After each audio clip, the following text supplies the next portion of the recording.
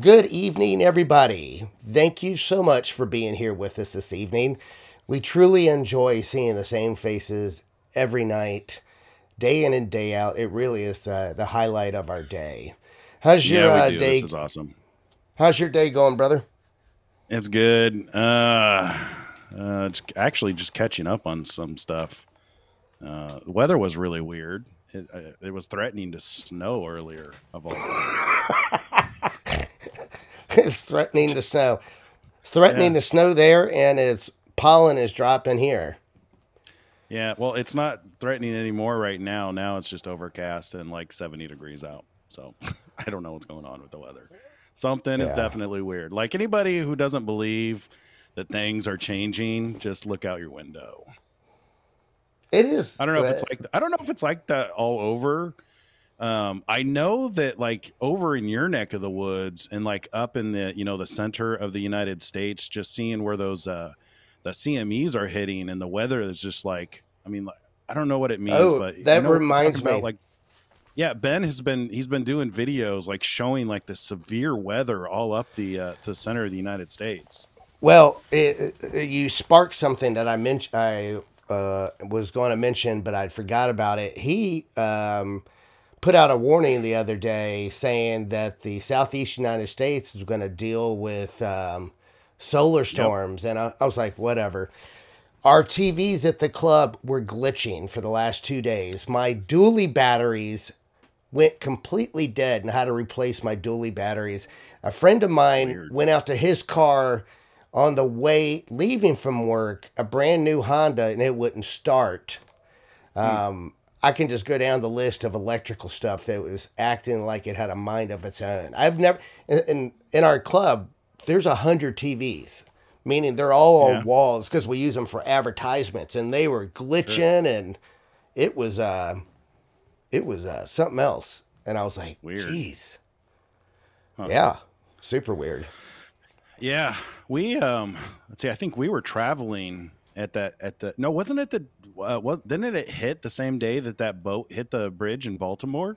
Because I know that I was listening to them say that it could knock out GPS. Yeah. They speaking of which, they pulled the black box from it, and it's got 3 minutes of missing data. Of course it does. Just like certain jail cells when their cameras go down and there's missing data. Seems to be a Actually, pattern.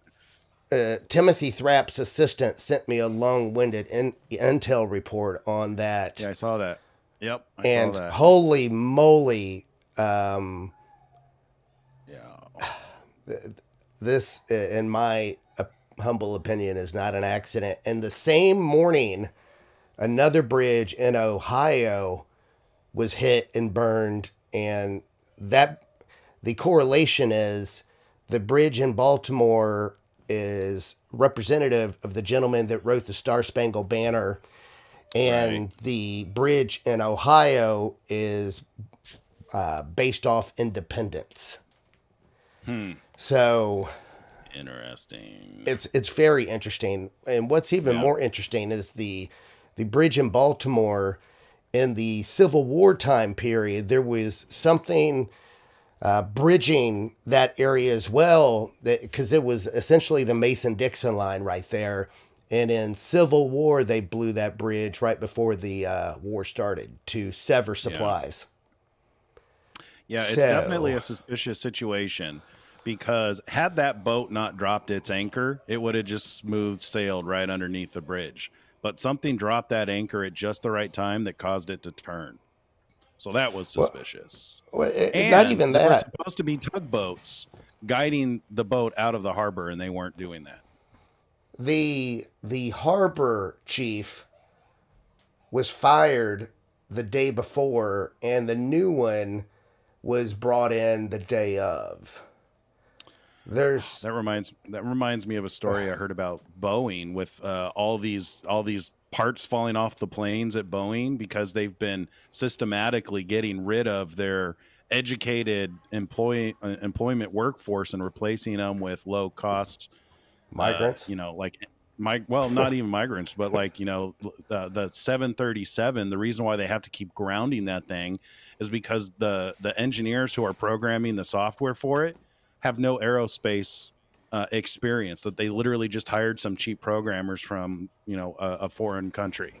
And it's not flying the planes right. So they have to keep landing them. And then also those who are doing the maintenance on the planes make less. Some of them make less than $9 an hour. I don't know how that's possible, considering it's not even minimum wage, but that's what was reported.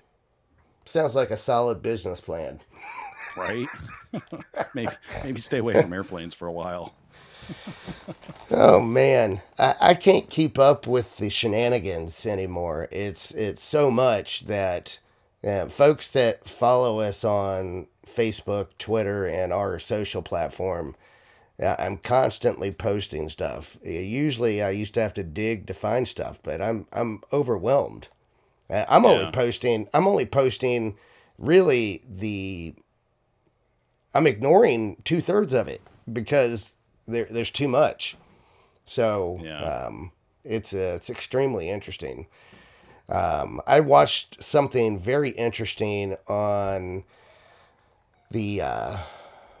It was a documentary about the progress of the AI and NVIDIA's chips.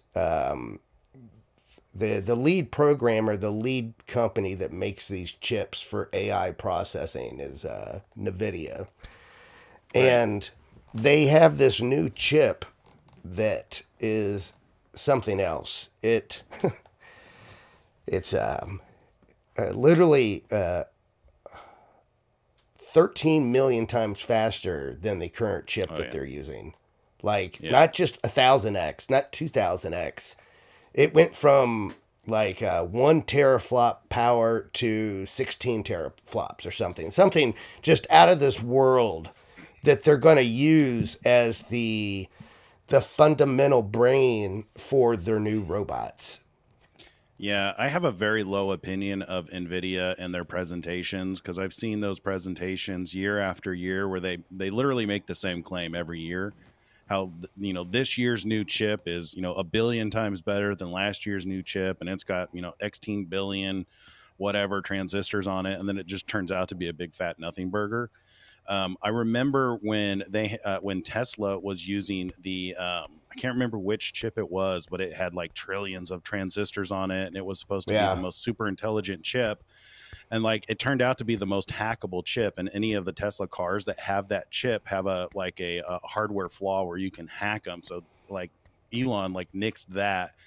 And those same Teslas all have like super laggy screens and stuff like that. So I have a very low opinion of NVIDIA when it comes to that kind of thing. I did see that.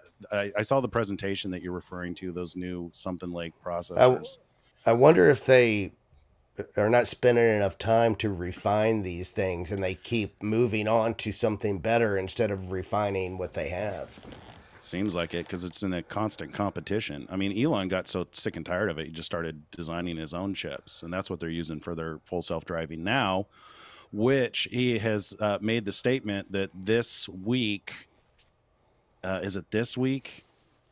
I think it's this week they're actually doing a big push for full self-driving, because they have their latest hands-free. So they switched their code base from handwritten code to AI code, because it's significantly better. Like, it can handle hands-free driving from your drive from door to door now. And people who have used it say it's a lot like a human driver, to where it's much more aggressive at making turns and going into traffic and driving like an actual person would drive. So that will be interesting to see. They're pushing that out to the mass market either this week or next week. It's very soon though. Yeah, that stuff all concerns me. The intelligence that they're providing these things for full autonomy, at some point is going to turn into Skynet.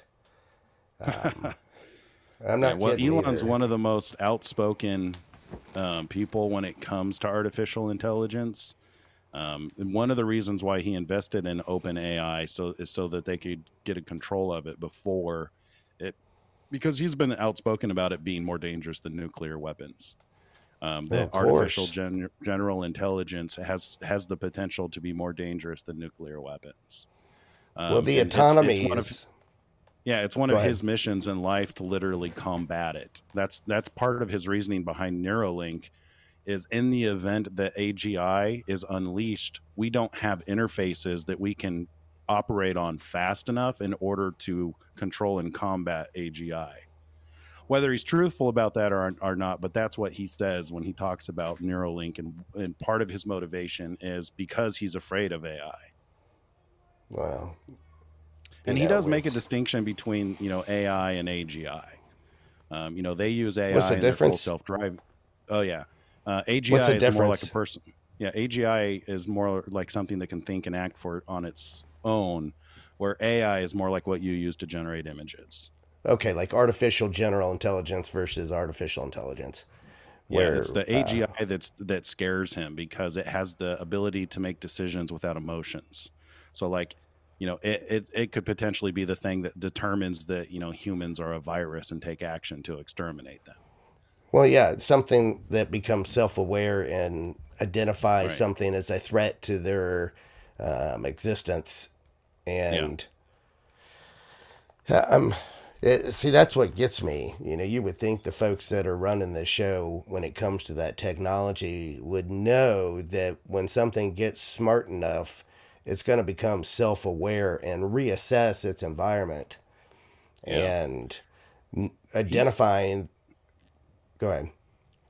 he's currently suing OpenAI, the ones who make ChatGPT, because they are not adhering to the original terms of his investment. They're turning into a for-profit business, and they're pursuing AGI, which he explicitly invested in the company to combat uh, those actions.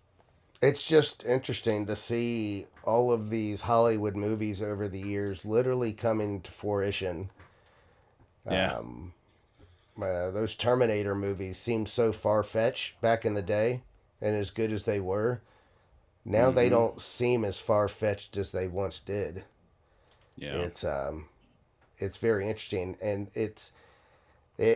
If you guys haven't seen the original Terminators in a long time, I would encourage you guys to watch them and let your brain digest that storyline again. It will really open your eyes because everybody remembers the general outline and how it goes down.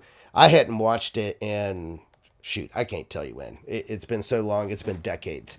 I Mm. rewatched them recently, and the storyline it was just incredible. It made too much Yeah. sense to the point where I was like, holy moly, that is that's concerning.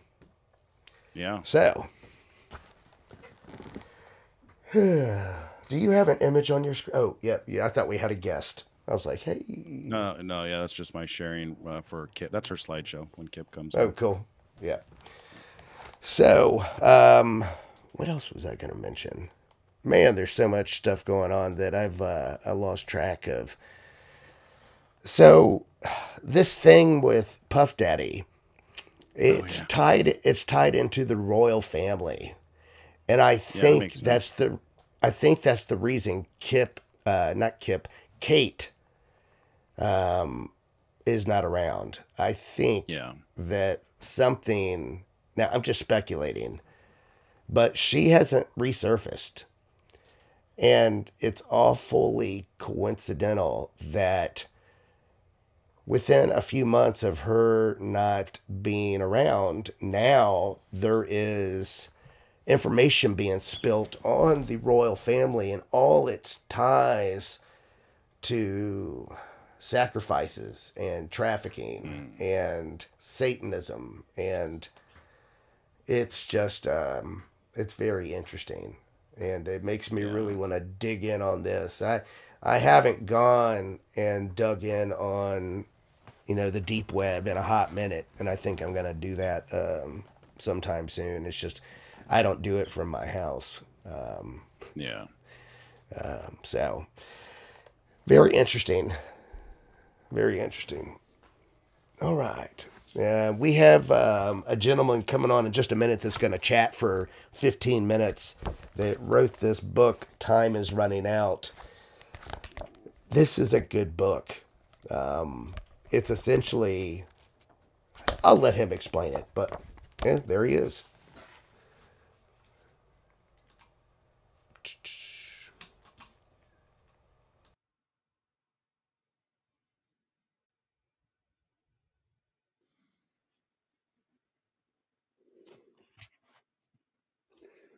Whoops.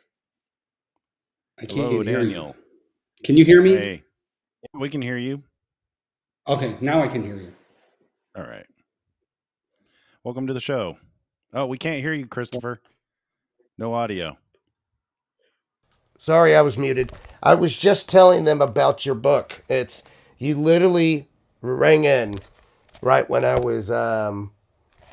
I'm going to let you run with it just because I was just explaining that I like this book. Curious, why? Well, before we go any further, why don't you introduce yourself? I'm getting ahead of myself. Yeah, my name is Daniel Ochoa, and first I'd like to thank both of you, Christopher and Watchful, for having me on the show to talk about my book. I felt that God put it on my heart to write this about 15 years ago, and it finally got published. Awesome. Well, why did you write it? Just curious. What was your motivation? Well, when I was in my early 30s, I found myself at church, sitting in church one Sunday morning. And keep in mind, I had been going to church for about 6 or 7 years. For the past 2 years prior to that day, hold on, let me shut my door. My dog. Sorry about that. For the past 2 years of that day, Sunday morning, I was attending a men's Bible study. I was attending Sunday school class, and I was sitting in the service, and the pastor started talking about where Jesus was talking about the road to heaven and hell, and how the road to heaven is very narrow and only a few find it. And I Yes. couldn't help but think, what makes you think you're on that narrow road? I mean, it just kept repeating it in my head. Why do you think you're on that narrow road? Because you go to church? Because you go to Yeah. men's Bible study? And so it haunted me. And so I called the pastor and I asked him if we could meet for lunch. And we met, and he kind of explained a lot of things to me. I did a little bit more digging, and the light bulb went off, and I became born again, and everything changed. I mean, You, from that you know what's time before, go ahead. I didn't mean to stop you, but what's interesting, and it's so awesome to see how God works, is I literally, before we went live, got several messages asking me, how do I know that I'm saved?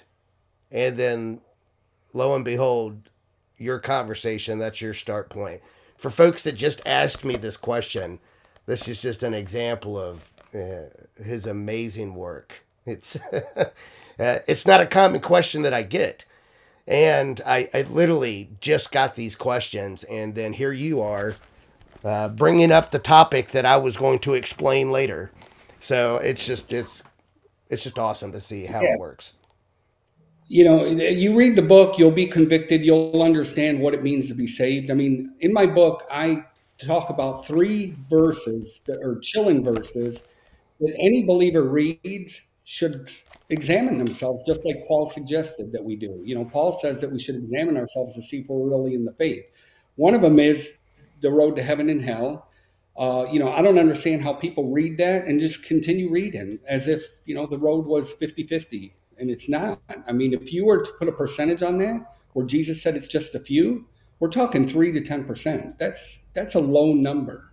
The One other out of one 1,000. is, yeah, the other one is the 10 virgins. Has anybody stopped to consider that the 5 foolish virgins are called virgins, meaning they didn't succumb to the temptation of the Antichrist? They didn't take the mark of the beast. They were waiting for the same Savior as the wise ones, but only to hear, "I never knew you." I mean, these are church-going people. Half of them are not saved. That's It's right. because they're lukewarm. Yeah. It's If I had to make a guess, and I don't know what you're going to say, you have many in the community that attend church every week and give Christ that 2 hours on Sunday, but they don't have a personal relationship with him where it's a daily interaction, where it's a intimate relationship, just like if you were married and, for example, being married, you wake up, you're talking to your wife, lunchtime, you're talking to your wife, afternoon, evening, you're talking to your wife. That's how my relationship is with Christ. And it's that personal relationship. And I feel like that if I had to make an educated guess, the majority of the community, that's not how they operate, but that's what he expects. Right. I mean, if talking about marriage, if you think about it, back in biblical times, when a man was going to marry a woman, he would get engaged. Now, the commitment starts at the engagement. Americans think that the commitment starts at the wedding, but it starts at the engagement. As soon as you put a ring, an engagement ring on a woman, that is a commitment that you're going to spend the rest of your life with her. Then the man in biblical times would go home to his father's house, and they would build an extension on the house. And when the house was ready, the father would tell his son to go get the bride. Think about it. Jesus told us there are many rooms in his father's home, and he's going back to build a room for us. And he's going to come back. He is the bride. We're the groom. Okay, what's the role of a bride, of the groom, or we're the bride? He's the groom. I'm sorry. But what's the role of a groom? It's to love his wife. What's the role of a bride? To be submissive. And that's the problem. Monday through Saturday, a lot of people who go to church aren't submissive. They're not obeying Jesus. I mean, Jesus said, if you love me, you'll obey my commands. He also said, no one will see the kingdom of God unless he's born again. I mean, it's not about... You nailed it. Yeah, and it's not about just saying, yeah, I believe, because for those 6 years I was going to church, there was no doubt in my mind I believed in God. I believed Jesus was the Son of God, and I believed he died for my sin. But I was just like everybody else, the rest of the world. There was no difference in me come Monday through Saturday. Yeah. That's why I wrote this book, is to wake people up, because, as you know, we're getting close. And people need to wake up and understand what it means to be an authentic follower of Jesus Christ. Yeah, it's so interesting that you say this, because we had a guest a few nights ago that was a NDE, and he was so impacted by his NDE, his experience of going to hell, that he created a community called the Narrow Path. And the thumbnail image of his community is a fork in a road. And there's literally 1,000 people going one way and one dude going this way. And he put an estimated average of 1 out of 1,000 based off of what he saw. Whether that's correct or incorrect, that was just his guesstimate. But if you put it out and you really thought about it in the larger context, he may not be far off. No, it's low. I mean, Jesus said only a few. When you think about a few with any number, that's a low percentage. Yeah. He says very few will find it. Yep. Yeah. So, and I'll tell you, your viewers, if you like stories, you're going to love my book. I got a lot of stories to really drive home the point that I'm trying to make. And that's one of the biggest compliments I've been getting on my book, is they love the stories that are in it. So, you devoted the chapter in your book for the end times. Why do you think that we're near that? Oh, man, there's so many reasons. I mean, you got Israel that has the red heifer. They've been waiting 2,000 years for a red heifer to sacrifice, and they have 3 of them. And they actually came from Texas. You got the Jewish council saying that the Messiah is on the ground, and they're going to announce it probably within the next year. Probably this year, they're going to announce who it is.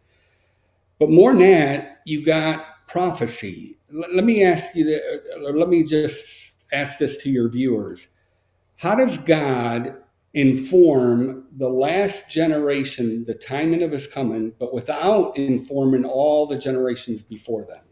Because let's be honest, if you and I knew that Jesus isn't coming back definitely for 1,000 years, we'd be more relaxed. So Jesus wanted everybody to think that he could come at any day. But how does he warn the last generation of when he is coming to that group of his timing? And the way he does it, he gives prophecy that no one can interpret until that generation sees it. And that is Israel becoming a nation again. Right. So in my book, when you see the prophecy of Hosea and the prophecy of in Matthew 24, where Jesus talks about the fig tree, when you read my interpretation, and you can go look at anybody else's interpretation, you're going to see that mine fits much better than anybody else in the past. And look, it's not that they're bad teachers, but without Israel becoming a nation, there's no way you can interpret those two prophecies. It's interesting that you say that.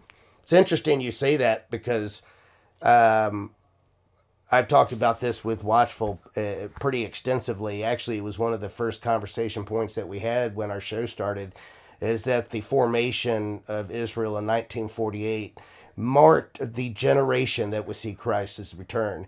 Now, that fig tree verse in Matthew 24 doesn't directly say that, but that was my interpretation of it, and it's interesting to hear you say the same thing. Yeah. I think that's what Jesus was saying, about the fig tree, is when you see Israel become a nation, that generation will not pass away until he comes back. Yeah, I agree. Right. And that generation is at the end of the road. That's my parents' generation. That's King Charles's generation. And look at the timeline as far as their age. So it all makes sense. Yes, I encourage you guys, if where can they find your book? Well, you can get it on Amazon. Now, there's other books called Time is Running Out. Just make sure it's the one that says Time is Running Out. Am I really in good standing with God? And then also I have a website, timeisrunningoutthebook.com, that you can visit. You can read some of my blogs. If you like my blogs, you're going to really love my book. All right. Cool. Well, Daniel, thank you so much for coming on and helping us understand your book and your intentions for writing it. I would love to talk with you again in the future. It'd be great to hear more of your thoughts on where we are with things, and it's always a blessing to hear the perspectives of other followers of the way. Yeah, no, look, gentlemen, both of you, Christopher, Watchful, I appreciate you having me here. I mean, like I said, I'm very passionate to get the truth out and to wake people up, because time's running out and we don't have a lot of time. Right. And when Jesus returns, it's too late. You're exactly right. And it's interesting to hear you say that, because every one of his true followers are saying the exact same thing. The same message is being put out to his people. And for the folks that asked me in the message earlier, how do I know that I'm truly saved? It really is all about that personal relationship with Christ. If you have that daily devotion, that intimate relationship with him, essentially how I explained it, where your interaction with him is somewhat like the interaction with your spouse, that's what he's looking for. The folks that go a day or two without, imagine if you were married and going a day or two not talking to your wife. That wouldn't fly. You would be looking at divorce court. So you have to kind of compare that with your relationship to your spouse and how you would expect your spouse to be happy with you. That's the best I can put it in words. Another thing I'd like to add to that is, gosh, I lost my train of thought. What was I going to say? Oh, so, if you're reading the Bible, if you're reading it just for information, chances are you may not be saved. But if you're reading it for transformation, you're reading it because you're broke and you want to change and you want to please God, then, you know, there's a good chance that you're saved. Yeah. Because a lot of people just read it for information. They just want to be able to quote verses, do this, but what they learned on Sunday, they don't apply it on Monday through Saturday. Yeah. No, I mean, you're absolutely right, because your relationship with Christ, that will change your daily interactions, things that you once struggled with. Yeah. Well, Daniel, thank you so much for coming on. Kip, if you're in the chat, you're up next. And I look forward to having you back on the show, Daniel. If you're open to coming back on. Okay, well, fantastic. Yeah, anytime. Okay. All right, thank you all. Thank you. Right, Thanks, bye. Daniel. You're welcome. Bye. Yeah, that was, he was neat. I enjoyed hearing what he had to say. I actually wish we had more time to talk to him. It's interesting to hear his translation of the fig tree in Matthew as well, because I've received pushback on that over time, but that's just how I read it. But yeah, I was just talking to one of my Jewish friends last night about the. He said, if you want to study anything, because we were talking about Jews and Judaism and the different sects, how they have different, variations, but Judaism in and of itself hasn't really changed. And he himself is fascinated by, Israel becoming, a nation in a day in 1948, and how it's the only nation to do that. Yeah. Hey, Kip. Yeah. Hello, honey. Hey, how are you guys? Good. Is the gentleman in the chat that we mentioned in question, is there an issue? No. Okay. All right. Just double checking. No. Not that I know of. Not that yet. I know of. All right. Anyways, the topic of your conversation is really interesting. And what's really interesting about this, Watchful, is I had no idea that this was her topic for tonight. And when I got home from work, I watched a very lengthy video on the topic for tonight. And it's not a video that you see by multiple authors. This is a diamond in the rough. The happenstance of actually running across this video is not, the odds are very low. It's about Nashville, and when she emailed me the information for tonight, I was like, Kip, I'm watching a video about this. and there, no one else is talking about this. So the odds of accidentally, it's interesting. And if you guys remember yesterday when I got home from work, there was a movie on that I walked through the door, and it was about the wheats and the tares. And I told you how odd that was. When I got up this morning, my TV was on, and a different movie called The Life of Jesus was on. It was in the same spot. Are you sure your kids aren't messing with you? No. I think that you're supposed to teach on that. I think that means you're supposed to teach. That's cool. I mean, yeah. I mean, it was the TV in the bedroom this time. It was a different TV, and the TV was off. I think I either left it on or something, or it might have been off. But the bottom line is, when I woke up, 8 hours, 5 hours later, it was a totally different movie playing, but at the exact same part of the story. Weird. You know what that proves? We're living in a simulation.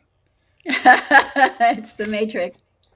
Well, what it proves to me is... One of my favorite theories is that we are in some kind of a simulation. And I know that might sound weird because you probably think like a video game or something like run by a computer like the Matrix. But if you think about it, God doesn't change. So we know that from the scripture. So if he put together all these rules and systems, the law of gravity and, the law of, reciprocity, there's all these physics, science, the things that make our reality. He built these things and he put it into a self-contained system that is perfect. So in a way, even our reality literally is a simulation, because, you know, from what we know about the end result is we're going to be eternal. So we're in a simulation where things are under a curse, where they degrade and you know, die. Well, it's God's simulation. He knows the beginning and the end.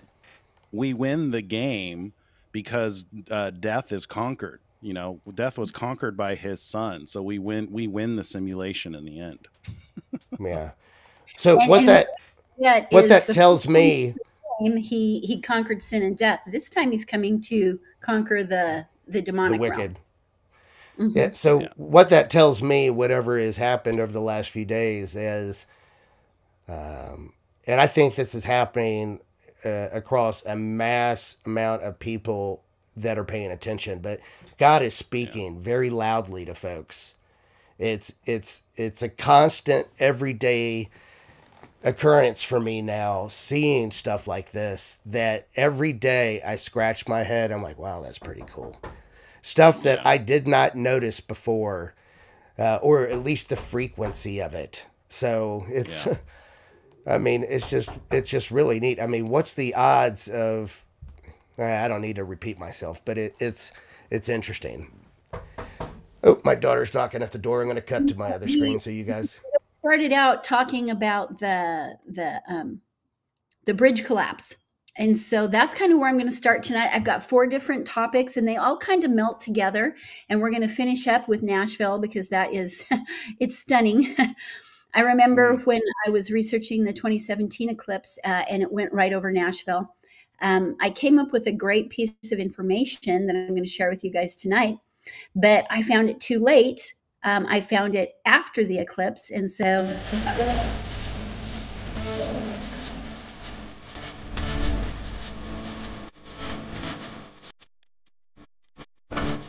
Allowed. I have no idea what that happened. I was going to sing for y'all. Wow. That was so weird. My daughter, Queen. Yeah, my daughter came to the door and I took my AirPods out for a second, and when I put them back in, I must have double tapped them and it turned on iTunes, and the first song was Dancing Queen, which is what I used to put my daughter to sleep when she was little. For some reason, that song would put her to sleep. That was so weird. Come on, be honest. That's what you work out to. Now we know your music that you work out to.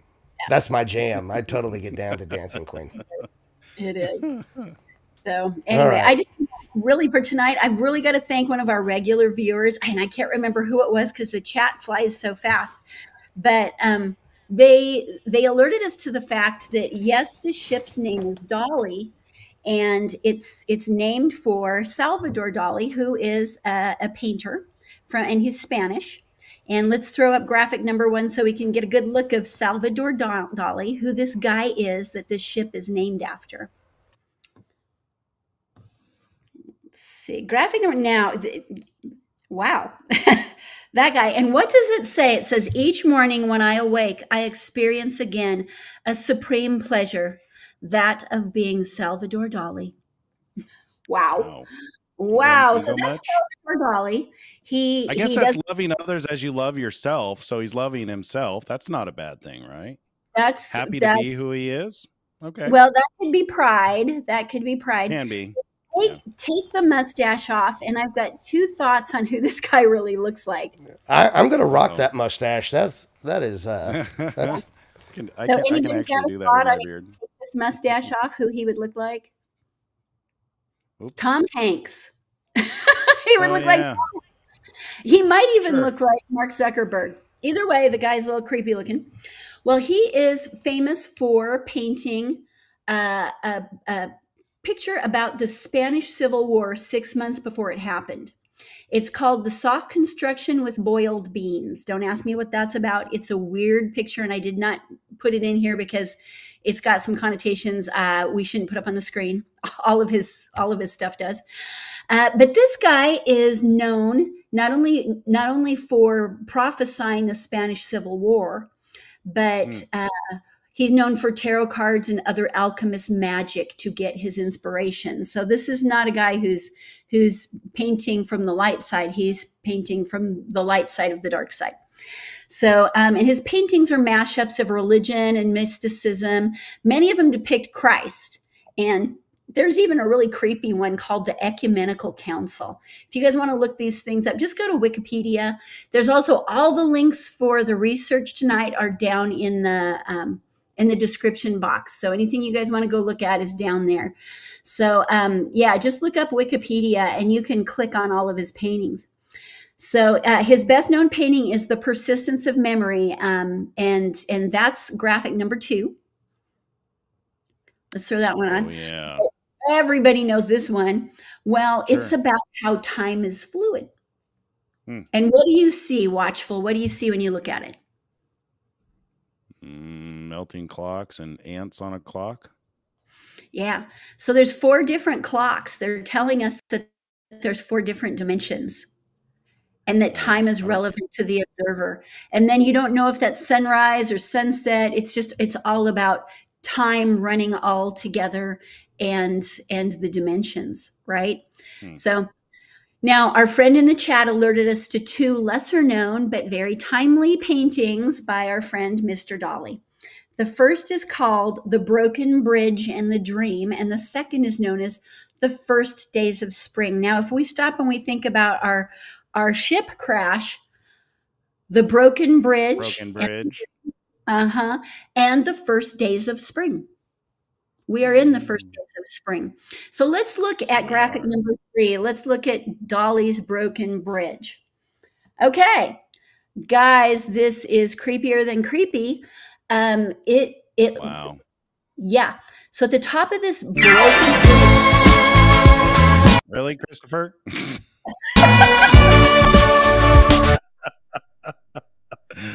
Yes.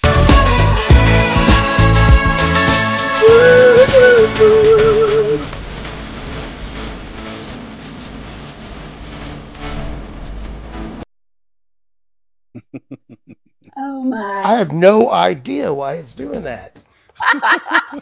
Oh my goodness. Because That I'm is fabulous. that Because is I'm the the dancer. Because I can dance. I just want you to know that.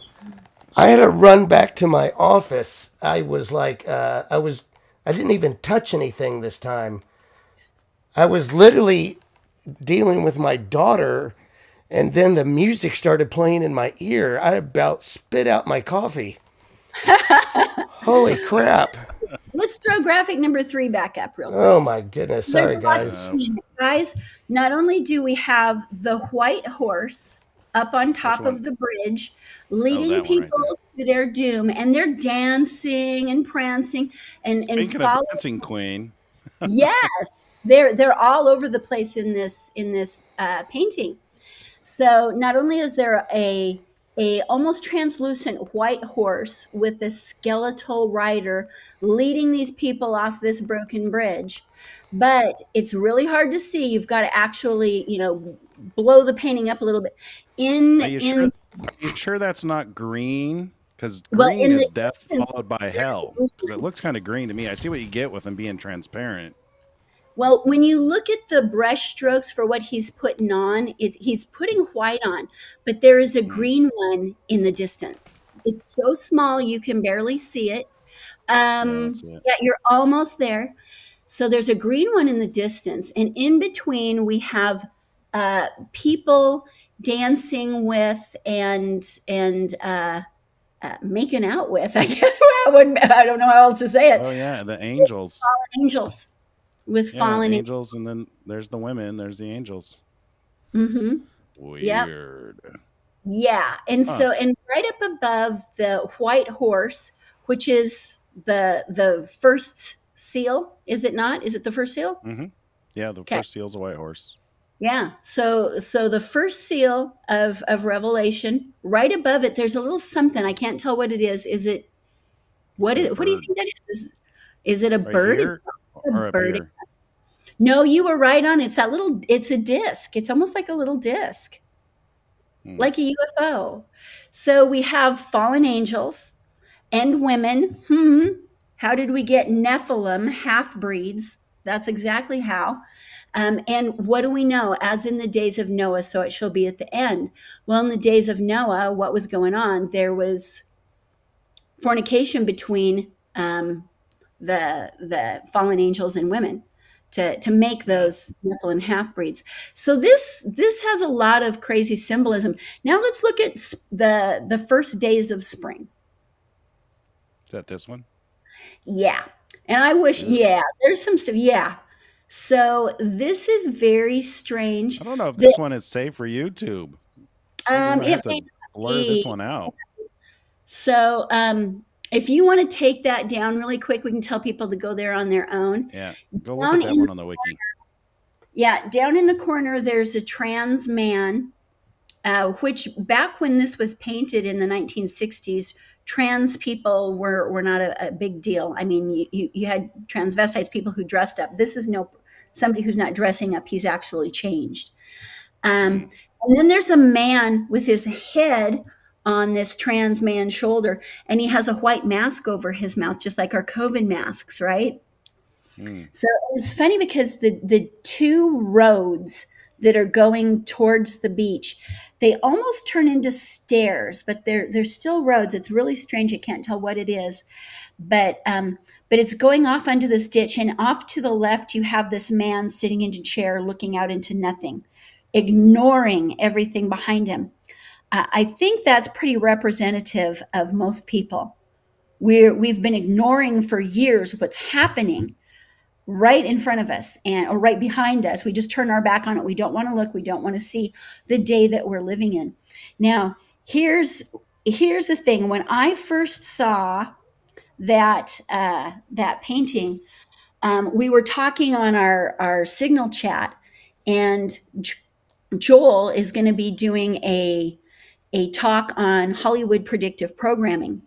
And I am telling you what, the show that he's going to be really focusing on the 3rd, right? He's going to be on the 3rd. Not sure. I could go look.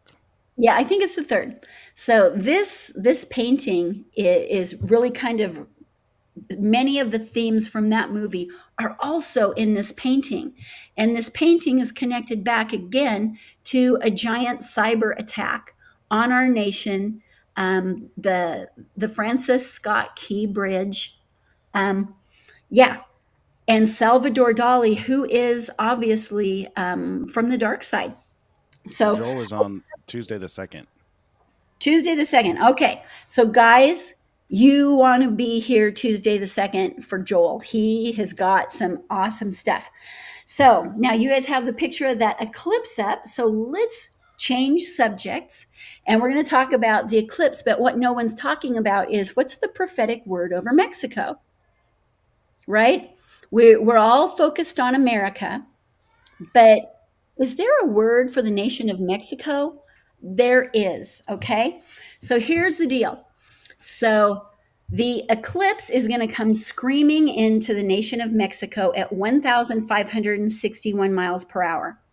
Well, Strong's Greek 1561 is the word ekdechia, which is expectation. So something's coming, expectancy. The time of totality over the nation as it's coming in is 4 minutes, 27 seconds.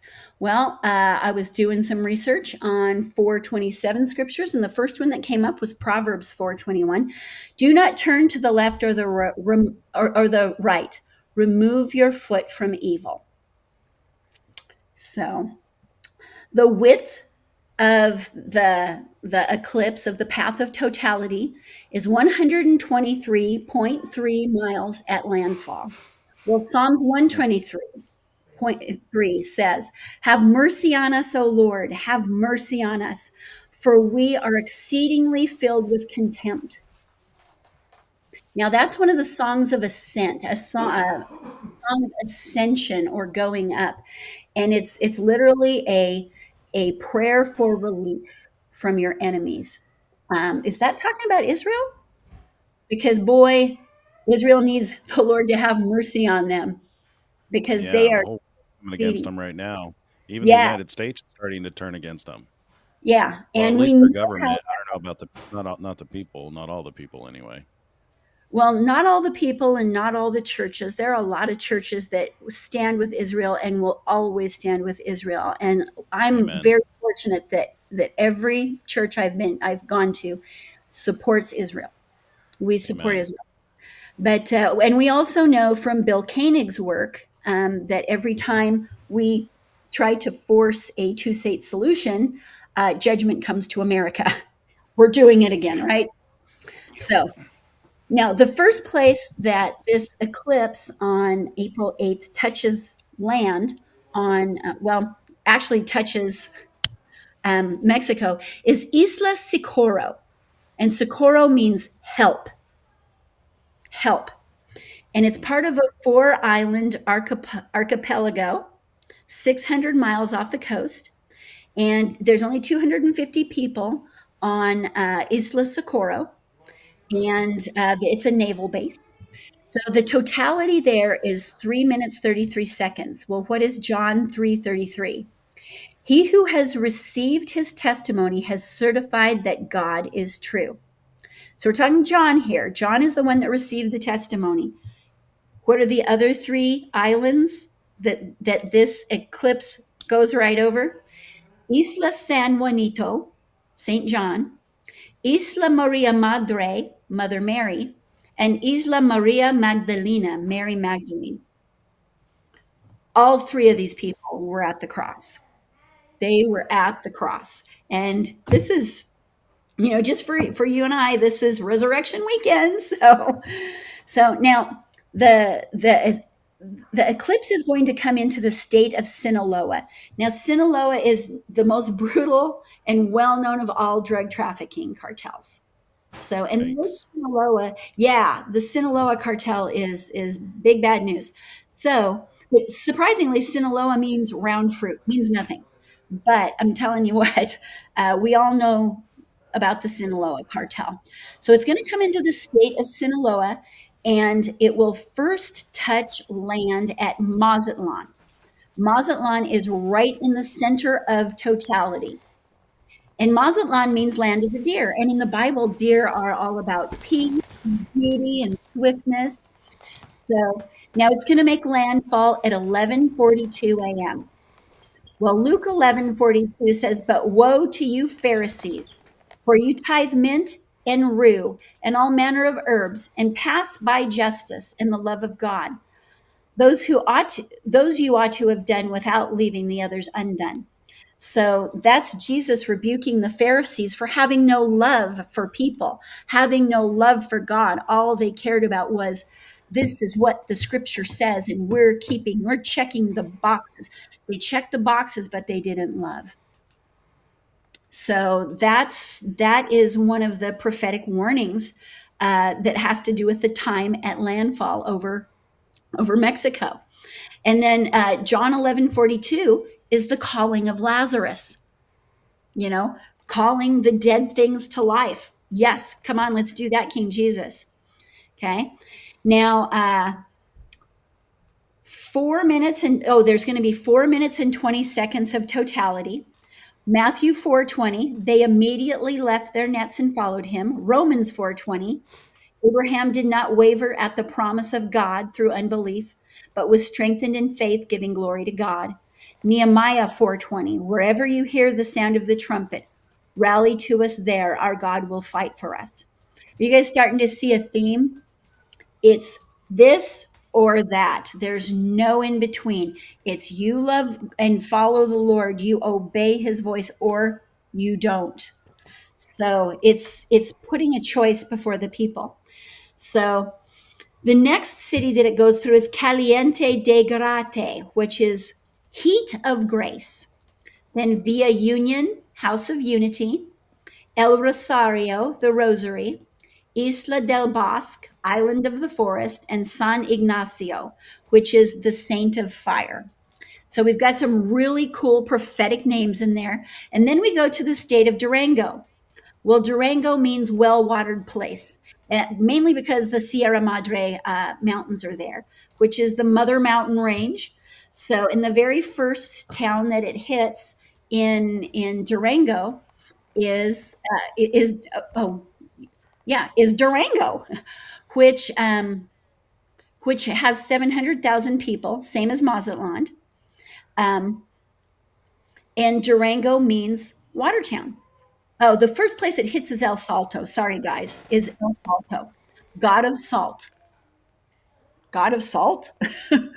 Anybody thinking Lot's wife or be the salt of the earth? There's a dichotomy right there. What are you? Do you want to be Lot's wife looking back at the world and longing for the evil that's in it? Or do you want to be the salt of the earth and bring in a harvest of souls for the Lord? Right? So at Durango, which means water town, water in dreams is symbolic of the Holy Spirit. So 3 minutes, 50 seconds of totality. There's only one 350 scripture in the whole Bible, and it's Lamentations 350. So the Lord from heaven looks down and sees. So he's watching us. He looks down and he sees. He wants us. He wants us to turn to him. He is watching for someone who loves him.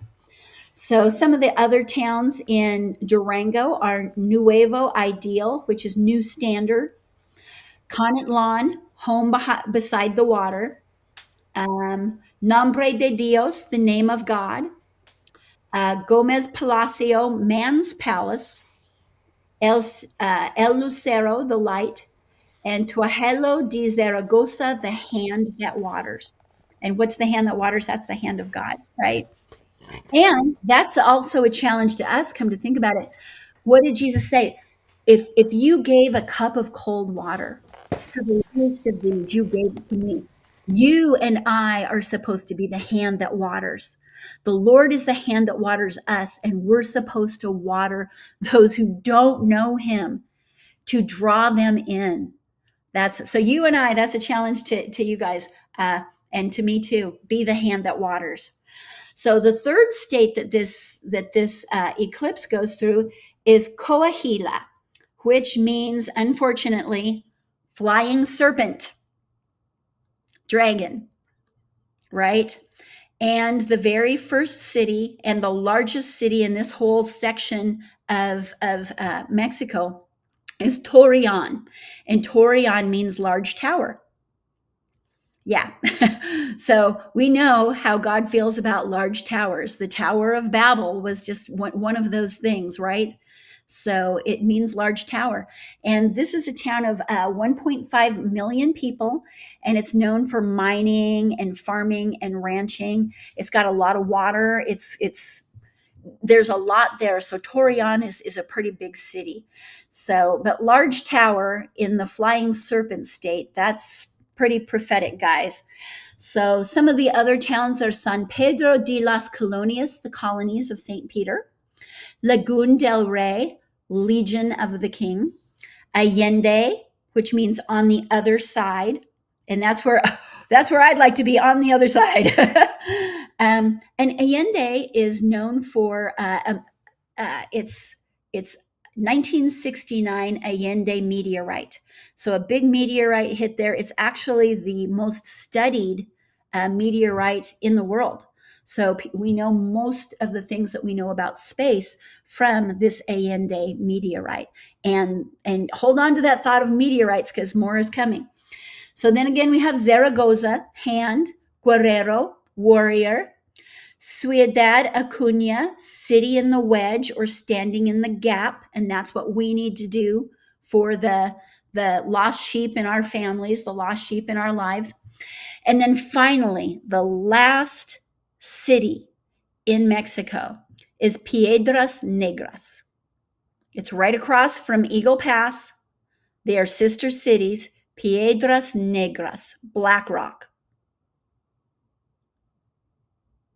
Black Rock. Ooh. How's that set with you, Watchful? That name stirs up suspicious intents, considering they own the world. They do. They do. So it's Black Rock, State Street, and who's the other one? That's interesting. There's three major financial corporations that own almost everything, and they pull the strings. As a matter of fact, BlackRock has been buying up the majority of single-family homes throughout America since 2020, when the Vanguard, that's the other one. So when the pandemic hit and people lost jobs and lost houses and blah, blah, oh man, guess who was in there snapping them up? They were outbidding people for them. And and the whole thought is, guess who you're going to pay a pretty penny to rent your house from? Because remember what Klaus Schwab told us, you will own nothing and be happy by the year 2030. Well, we're 6 years away from his promise that we will own nothing. BlackRock and Klaus will own everything, right? So the Eclipse at this point, where it goes over BlackRock into America, so it's going 1,587 miles an hour. So it's actually speeding up. It's sped up 26 miles per hour over the entrance, right? So Strong's Greek 1587 is exclipio, which is to cease, to cease. Okay, well, what's happening right there at that place? We're ceasing to have a border. They are erasing our border. Did you just say that asclepio is the Greek word for cease? Ekliepo. E-K. That's different. Okay. It's not Asclepio, like Asclepius the scissors. Well, I was thinking of Asclepio, the serpent, which Ophiuchus is holding in the constellations, which is the god of they worshipped him as the god of health, and also toxinology and toxicology. Mm-hmm. But I think I misheard the word you said. Yeah, and I probably didn't pronounce it very well. But and it's funny you would bring that up, because that NDE guy the other day, and I can't remember how you say his name, Domniak, something like that. No, that was no. You got it. The hell NDE. Yeah, the hell NDE, which was just chilling, guys. It was chilling. Go back and watch it if you missed it. He was talking about this place in hell that he saw for just a minute, and then the finger of God barely touched him, and he was back in his body. They were literally, they literally were taking him. I mean, he was in the morgue. They were transferring him from the morgue, because that's how dead this guy was. But when he was in hell, the finger of God touched him, and he was back in his body.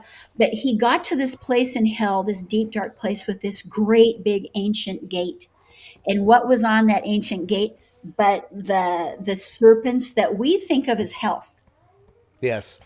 Man, that NDE was a chilling story. But yeah, I thought the same thing when he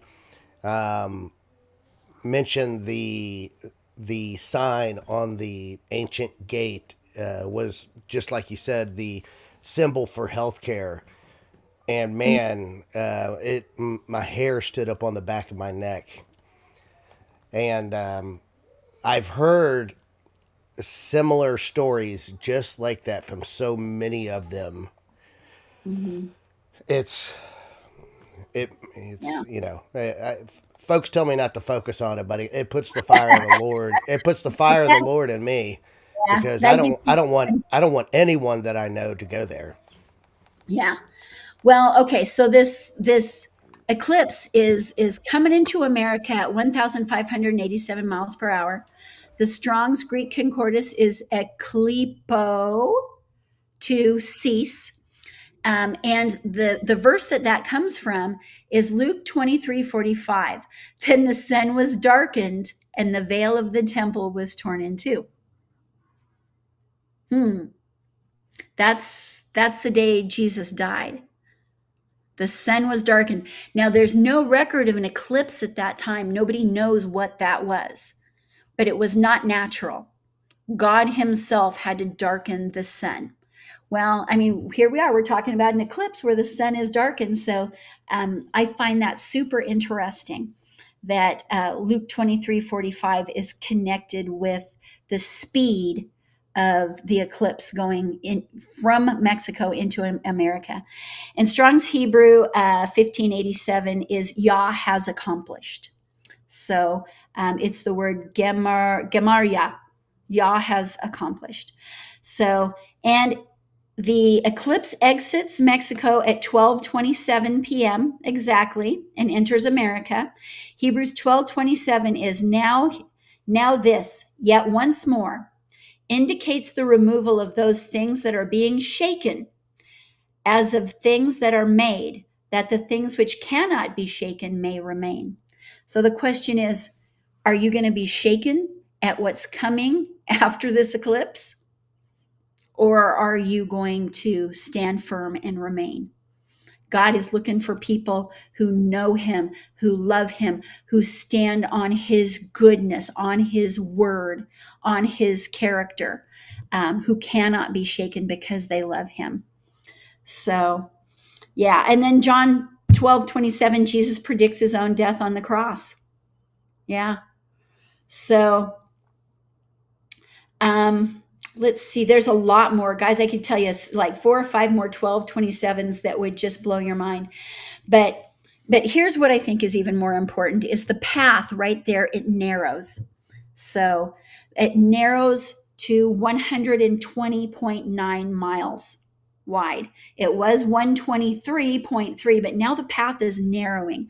Well, what is that prophetically? It's Matthew 7:13 and 14. Enter by the narrow gate. For wide is the gate and broad is the way that leads to destruction, and there are many who go into it. Guys, this cutting of the nation, it's a choice. God is asking us, whose side are you on?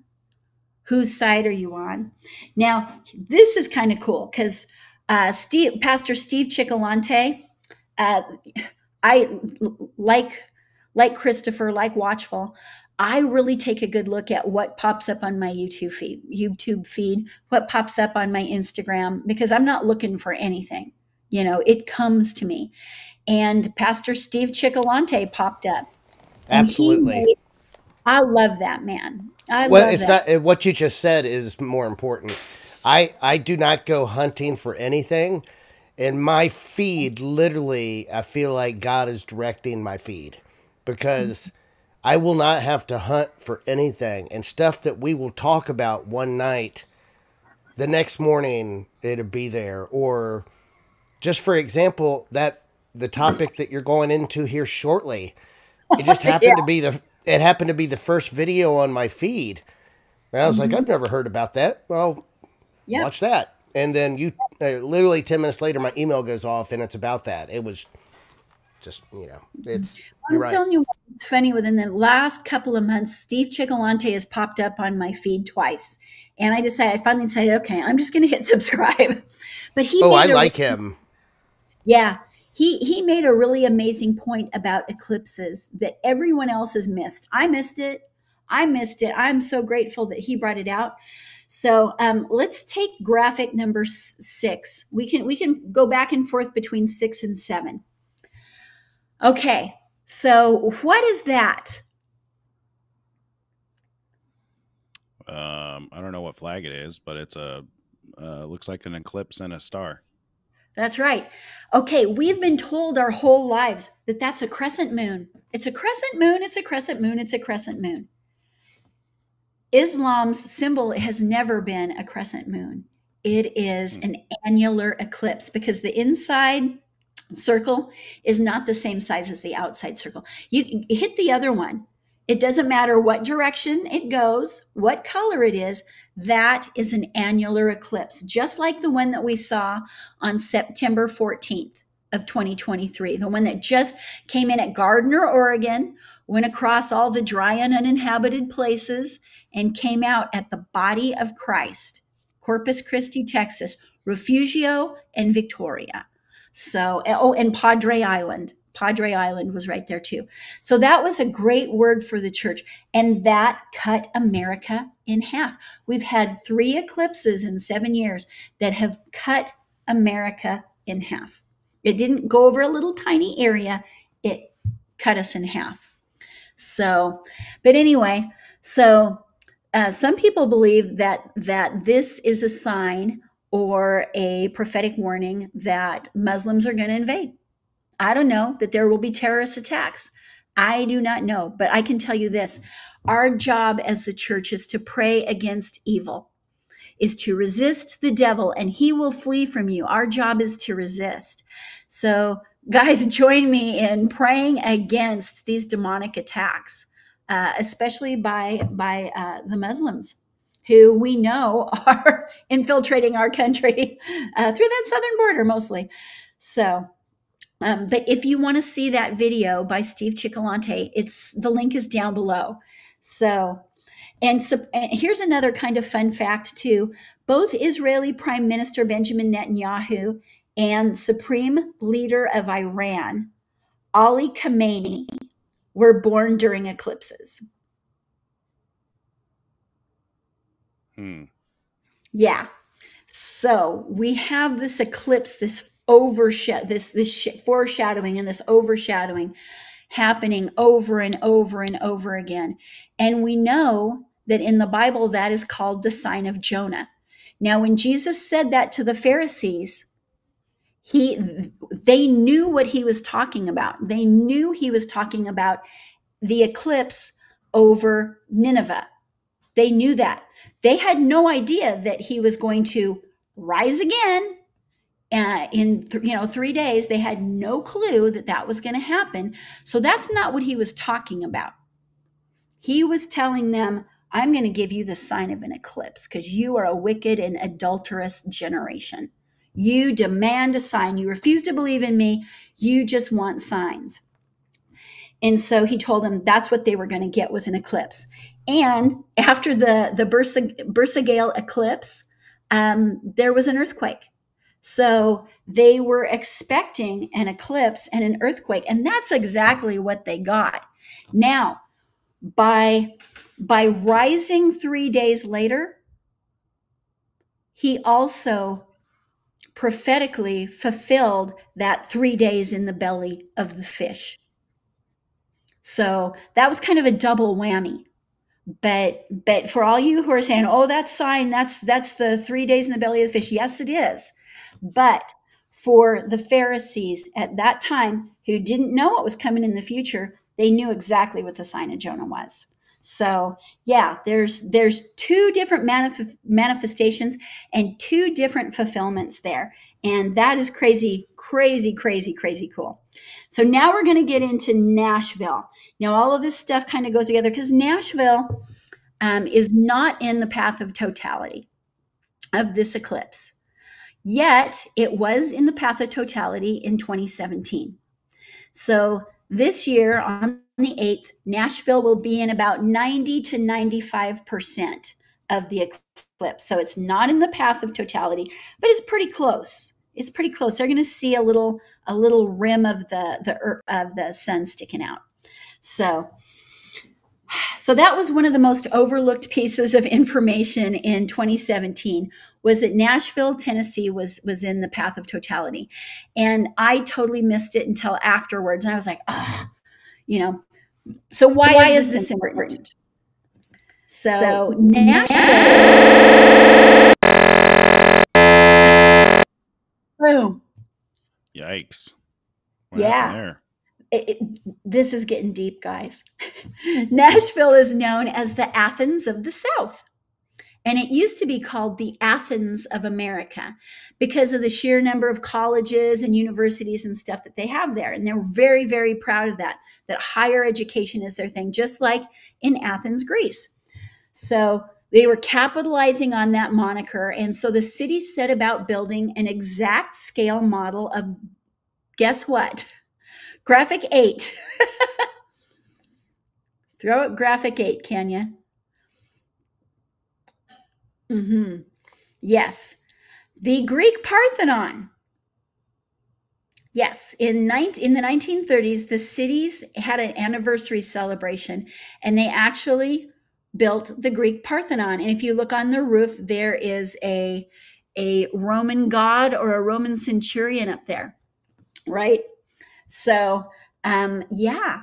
So that's what they thought was really a wise thing to do in the 1930s. Well, since then, the Parthenon has been rebuilt in concrete. That's graphics 9 and 10, if you can put those up. So there you go. A full-scale replica in the United States of America. The Greek Parthenon. It is owned and operated by the Metropolitan Board of Parks and Recreation, and they have regular educational events there. People flock to this place. So it is the world's only exact size detail replica of the original. So what is the Parthenon? You guys might not recognize this at first. It's a giant temple to the Greek goddess Athena. So we know that Athena, if she's a goddess and not a Nephilim, is a fallen angel. She's a fallen angel. And I hate to say, for all of you who say there's no such thing as female angels, well, there's Athena. There's Athena. I'm not going to argue about it. I'm just telling you it's Athena. So, but anyway, so the goddess Athena. So in Roman culture, she's known as Minerva. So this is the same god, just different names.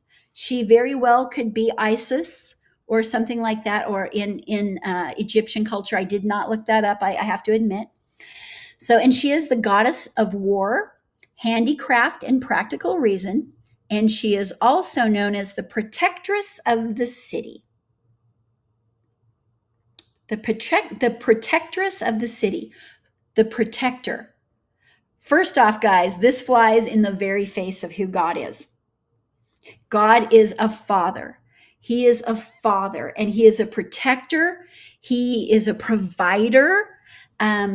This is saying we don't need you, God. We're going to trust in this fallen angel, this pagan symbol. We're going to trust in it instead. So, you know, when Jesus came to earth, he said he came to demonstrate the Father. So, and the Father was a huge new revelation to people, especially the Jews. So now, according to Baker's Evangelical Dictionary of Bible Theology, the name Father is only used for God 15 times in the Old Testament. Ouch, 15 times, that's it. Even worse, only one person in the Old Testament actually called God Father, and that was Isaiah. He did so twice. So only Isaiah saw God as a father. People did not see God as a father at all. They saw him as a judge. And so it's a really, really big deal to God that Jesus came and demonstrated him as Father, because the people did not understand that. That was a whole new revelation, that God was a loving, good, gentle, kind Father. Jesus is the warrior. The Holy Spirit is the comforter and the Spirit of truth and the healer. God is a Father.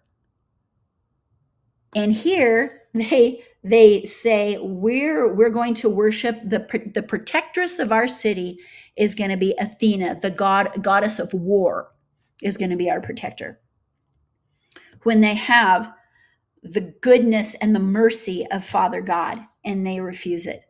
So anyway, now the second thing that popped out to me, other than the protectress of the city, and that flies right in the face of Father God being their protector. If he has a hand of protection over them, they're lucky folk. So the second thing that came to mind is Athena is a civilized city dweller. That's what she's known as, the builder of cities. So she is following in the mold of Cain, who built cities for people to congregate, as well as Nimrod, right? Who built the ultimate city, Babel, so that people could be of one mind and they could challenge God, and they could build up to the heavens so that they could access the fallen angels and the technology that they wanted from them. They were not building that tower up to get closer to God. They weren't necessarily building it to glorify themselves. They were reaching for the pagan demonic realm. That's what they were doing. So So here's the big question. Oh, well, and Babylon rose again during the reign of Nebuchadnezzar, and that's going to come back here in just a minute. So is America or even Nashville a Babylon? It seems so, unfortunately. It seems so that we are Babylon of Revelation 17:18. You know, it's kind of scary there. So here's where it gets really hairy, guys. So this is what popped up on my feed, and I was like, what? I've never heard this. So there are prophetic dreams of the destruction of Nashville. There are a lot of them. Now, there was a video on YouTube by a guy named Don Frost, who has been researching this for years. And he's logged dozens of prophetic dreams of Nashville's destruction. And it really started with a really profound dream in 1904. And let's take a look at that. That's going to be number 13.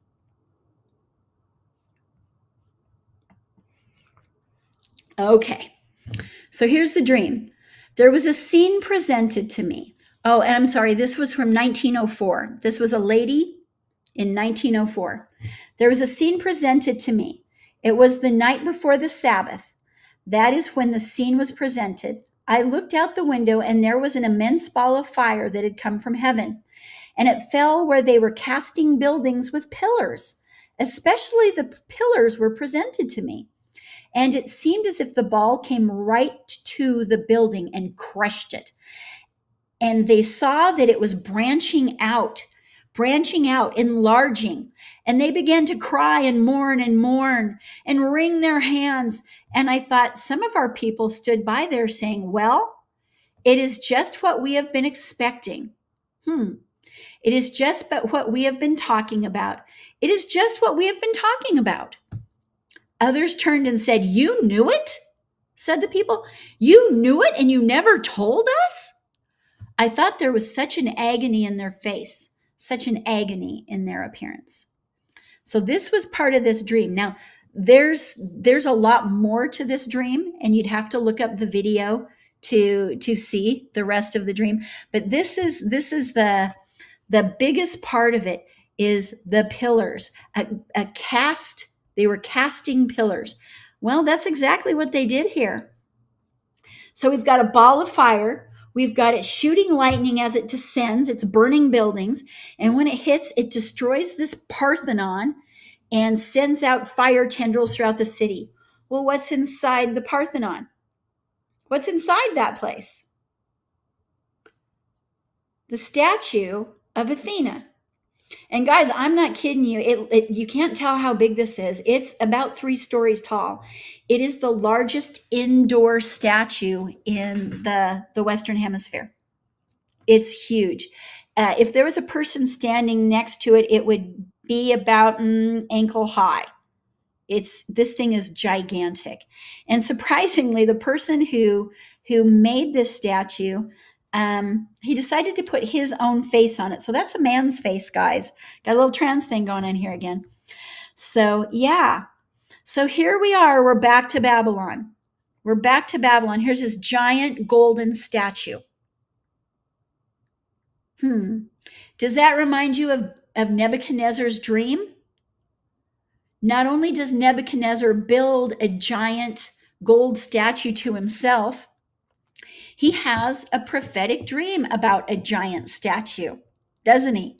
So the wise men have to tell him the dream and interpret it, okay? Because he wants the truth. He doesn't want anybody blowing sunshine up his royal skirt. So he is demanding that his wise men, his dream interpreters, tell him the dream as well. And if they don't, he's going to kill all of the wise men. So the wise men, they can't do it. They know. And so they run right to Daniel. And Daniel goes to the royal vizier and says, hey, can you give me some time? I need to go to my God, and I will ask him. And so they gave him some time. And then who did he go to? I think this is so cool. And a lot of people miss this. I know I missed it for years. Daniel asks him for time to seek his God. And then he asks Hananiah, Mishael, and Azariah. his companions to pray with him. Who are Hananiah, Mishael, and Azariah? Meshach, Shadrach, and Abednego. That's who they are. The very people who refused to bow at the first golden statue are the ones praying for Daniel about the golden statue dream. The second golden statue, that is. Whoa, huh. So God gives him an answer. And so in Daniel 2:27, which, guys, remember, back in the Mexican eclipse, one of those times was 2:27. So Daniel 2:27 says, Daniel answered in the presence of the king and said, the secret which the king has demanded, the wise men, the astrologers, the magicians, and the soothsayers cannot declare this to the king. So in other words, man has no answers. The demonic realm has no answers. The demonic realm could not tell the king his dream. But there is a God in heaven who reveals secrets, and he has made known to King Nebuchadnezzar what will be in the latter days. In the latter days. Now, when we're talking about the latter days, we're talking about our time. Now, we know that this prophecy was fulfilled in that, I think it was through like the 1st century. It has been fulfilled once. It will be fulfilled again. And it says so right here in verse 28, that he has made known to King Nebuchadnezzar that will be in the latter days. He's talking about us, guys. So you, O king, were watching, and behold, a great image. This great image, whose splendor was excellent, stood before you, and its form was awesome. The image's head was made of fine gold, its chest and arms of silver, its belly and thighs of bronze, its legs of iron, its feet partly of iron and partly of clay. You watched while a stone was cut without hands, which struck the image on its feet of iron and clay. It broke them into pieces. Then the iron, the clay, the bronze, the silver, and the gold were crushed together and became like chaff from the summer threshing floors. The wind carried them away so that no trace of them was found. And the stone that struck the image became a great mountain and filled the whole earth.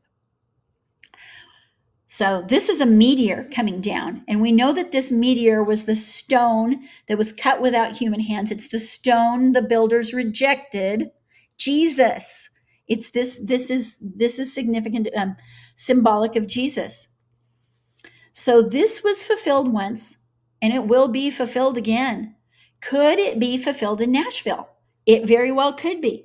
So let's take a look at graphic number 14.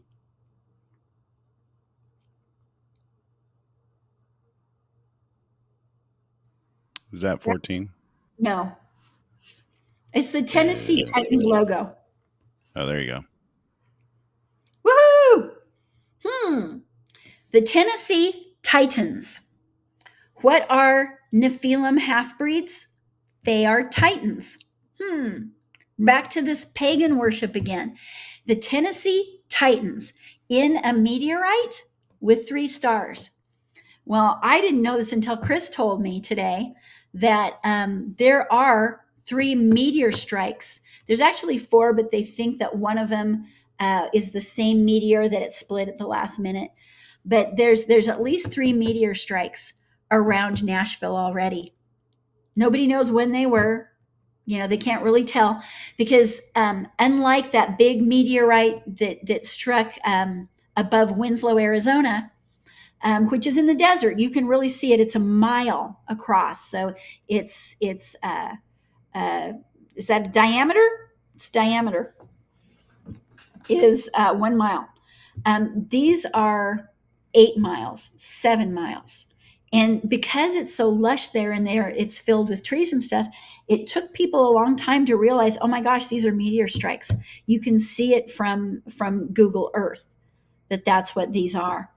So the Tennessee Titans, their logo and their name literally glorifies the demonic, the pagan. And it prophesies a meteor coming to town. You can't make this stuff up, guys. You can't make this stuff up. So, and the sad thing is Nashville had a prophetic destiny. and it's not fulfilling that prophetic destiny. It's encircled by Highway 444. Now, I know a lot of you guys are thinking, what are all these numbers about? Well, God loves numbers. He loves to weigh, he loves to measure, he loves to count and number. It's all the way through Scripture. As a matter of fact, there is an angel by the name of Pkwy who is in Scripture, and he is called the wonderful numberer of secrets. So numbers are a big deal to God, and it's one of the voices he uses to speak to people. And if you wake up at 3:33, or every time you look at the clock, it's 9:11, or God is speaking to you, search those things out. And we can talk about that another week, how to search out numbers, how to interpret dreams, that kind of thing, because this is stuff you need to do for yourself. You don't need to go to someone else for these things. You need to learn to do them yourself, because it's about relationship. It's about seeking the Lord. So anyway, so back to that. Highway 444 goes around Nashville. Well, that 444 is the key of David. It's heaven's frequency. When David made his stringed instruments, they were all tuned to 444, right? It's a healing frequency. As a matter of fact, remember when King Saul was being tormented by a demon of depression? He would call for David, and David would play his harp, and the depression and the demon would leave. That's because it was tuned to 444, the frequency of heaven. Well, and that's also akin to 528 hertz. So now we know this. Our music has been hijacked by none other than the Rockefellers. Yes, who funds the symphonies and has for the last 150 years? The Rockefellers. And they have gotten the symphonies and the music industry to change tuning from 444, the frequency of heaven, to 440, which is a frequency of dissonance. It literally makes you sick. Kind of scary stuff, right? So, yeah. And it is not in rhythm with our hearts either. So yeah, so that's just a few things about this 440, and that's what most of our music is in, even most of our worship music. I know that Bethel has been doing all of their music in 444. Now, I know there's a lot of Bethel haters out there, but I'm telling you, at least they're doing their music in 444 and not 440. So anyway, so now if you want to understand frequencies 444, there is a link to a video down below that you guys can go look for. And guys, there's hope, because my friend Beth from Australia, she's absolutely adorable. She is a singer, and she has the most angelic voice, and she loves Jesus like no other. She is in Nashville as we speak, and she has been recording her album Dreamcoat, and all of the songs are in 444.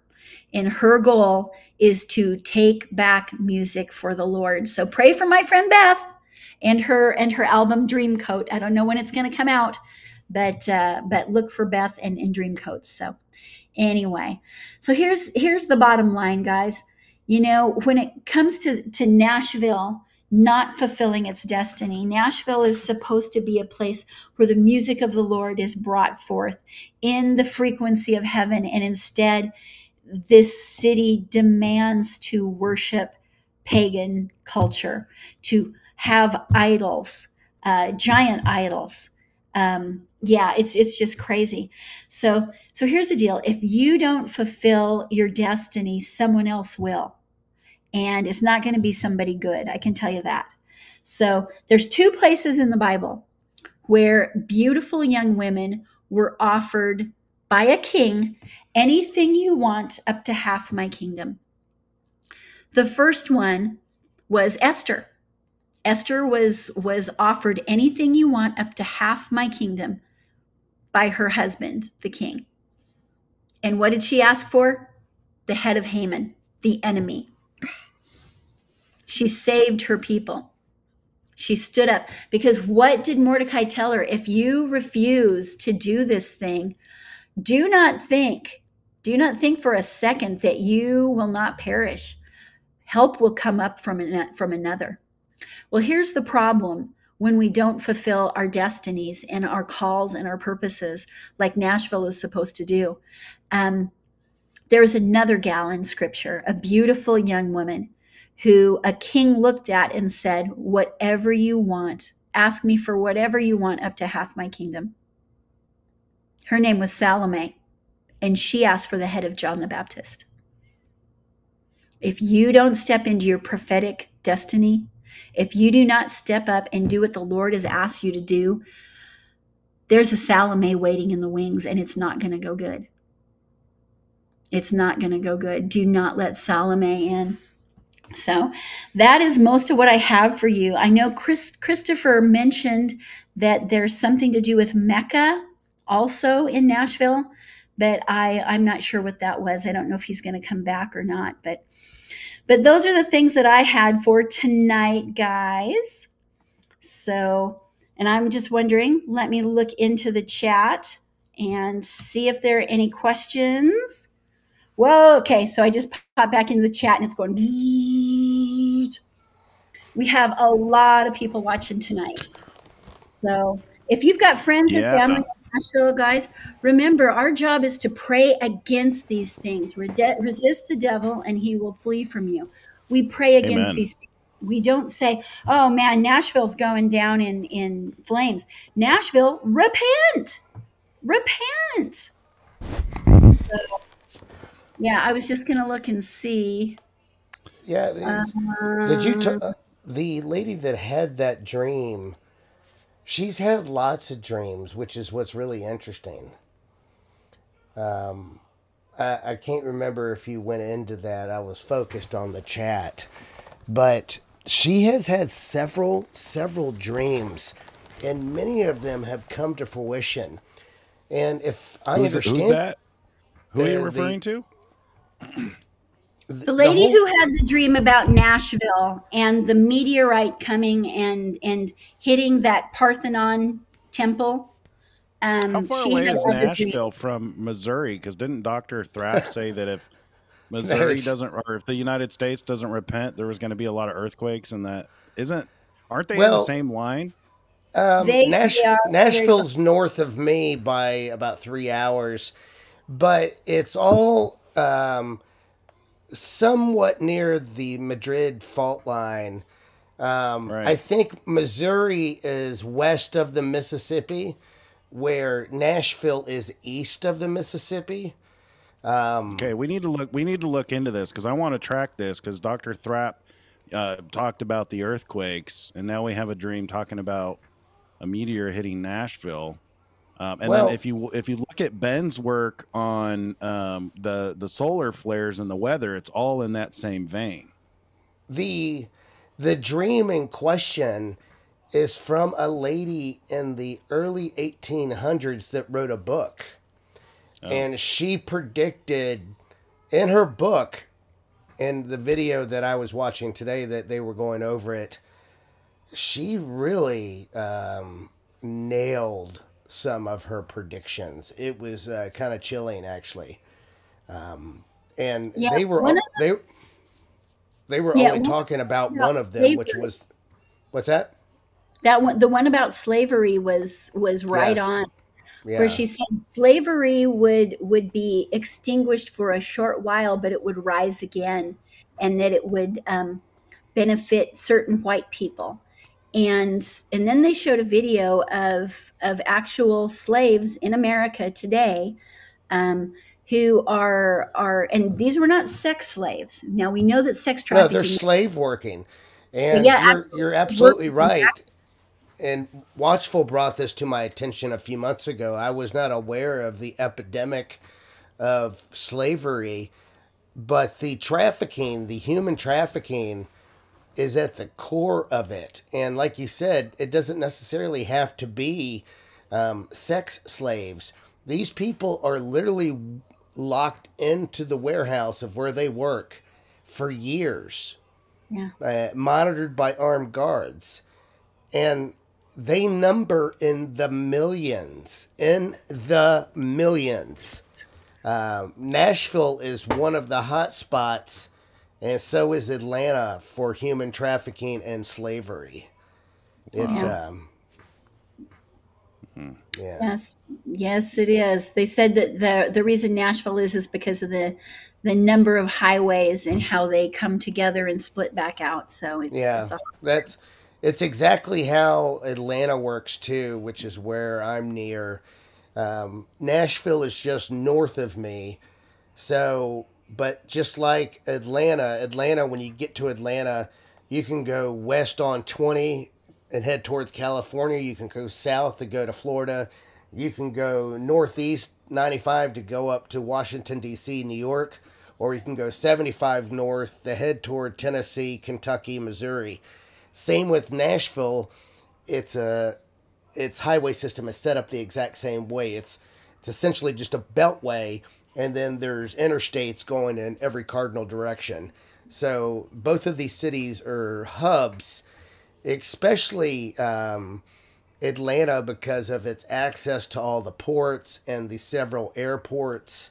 There's one smaller airport, which is actually down the street from me, that has very lax customs and security. You can literally fly in whatever you want. And they've been, So, and it was recently turned into an international airport. It had been a private airport for most of the last several decades, but is now considered an international airport. So they had to add customs officials to it, but it is still extremely slack. It is not like your normal airport. It is a mile from my house, a mile from where I work, and I literally watched the private jets fly over my house 24 times a day. All these high-end Lear jets and whatnot. It's concerning knowing that a lot of stuff as far as people may be coming and going out of this airport.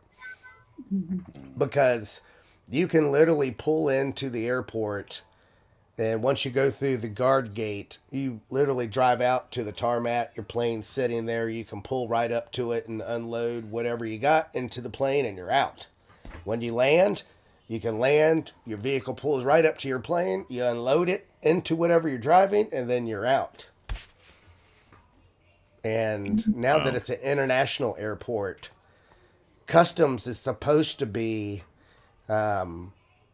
being more diligent, but they have a very cool restaurant there that's called Aviation, that's like a completely glass windows where you can see everything. And I literally will sit there and watch the private jets come up, and then their personal, black suburban limousines drive right up to their planes, and they'll get right out and drive off. There they go. Wow. Yeah. Yeah. So there's no connecting airport anymore with this airport. It used to be before that you would have to come through a connector, and then you would go into what's called McCullum. But now planes will land from Paris or Africa, or it's so it's interesting. I'm sure there's some politics involved with that as well, but I won't get into that. Yeah. Well, our borders are wide open every which way. So, and that's another Steve Cioccolati video where he said, you know what comes around goes around. America, well, here's the deal. And Rooster brought this up today in our chat, that we blew up Putin's bridge in the Black Sea. We blew that thing up along with the Nord Stream pipeline. Yeah. So now what happens to us? Now what happens to us? Because we've been erasing the borders of other nations and infiltrating their government and taking down regimes we didn't like and replacing them with our own people for decades. What's happening to us right now? Yeah, it's karma is long overdue. Yeah, What and it's happened? What karma happened because recently in it's the consequences of our actions. what Yeah. happened recently in Moscow that they said was an ISIS attack? I have an alternate theory that not sure if I should share on this platform, but I don't. I think there was a 3-letter agency We need to. involved We need with to. that. We need our next thing we need to work on is our subscriber only show where we can talk about these things that aren't safe for YouTube. Yeah, I would like for us to be able to stream on our social network. Well, even just Rumble, we could do it on Rumble and then publish it on the social network. But what about streaming it on our platform where We wouldn't have to worry about anybody? We can't afford, dude. We can't afford the servers for that. We need to just use Rumble. Yeah, you use Rumble, and then you just make it a private link that only our subscribers can access. We need more partners on our social platform, guys. I know we have a ton of people that have signed up for the paid memberships, and we really, really appreciate it. But there's still about half of the members on our platform that are doing the free membership, and that's fine. I understand some folks, they just are not in a position to be able to financially donate, and if that's the case, that's totally fine. Though if you're able to, it would help us out if you're able to, even if it's only $10 a month, it adds up. The servers, the hosting, everything it's pretty expensive.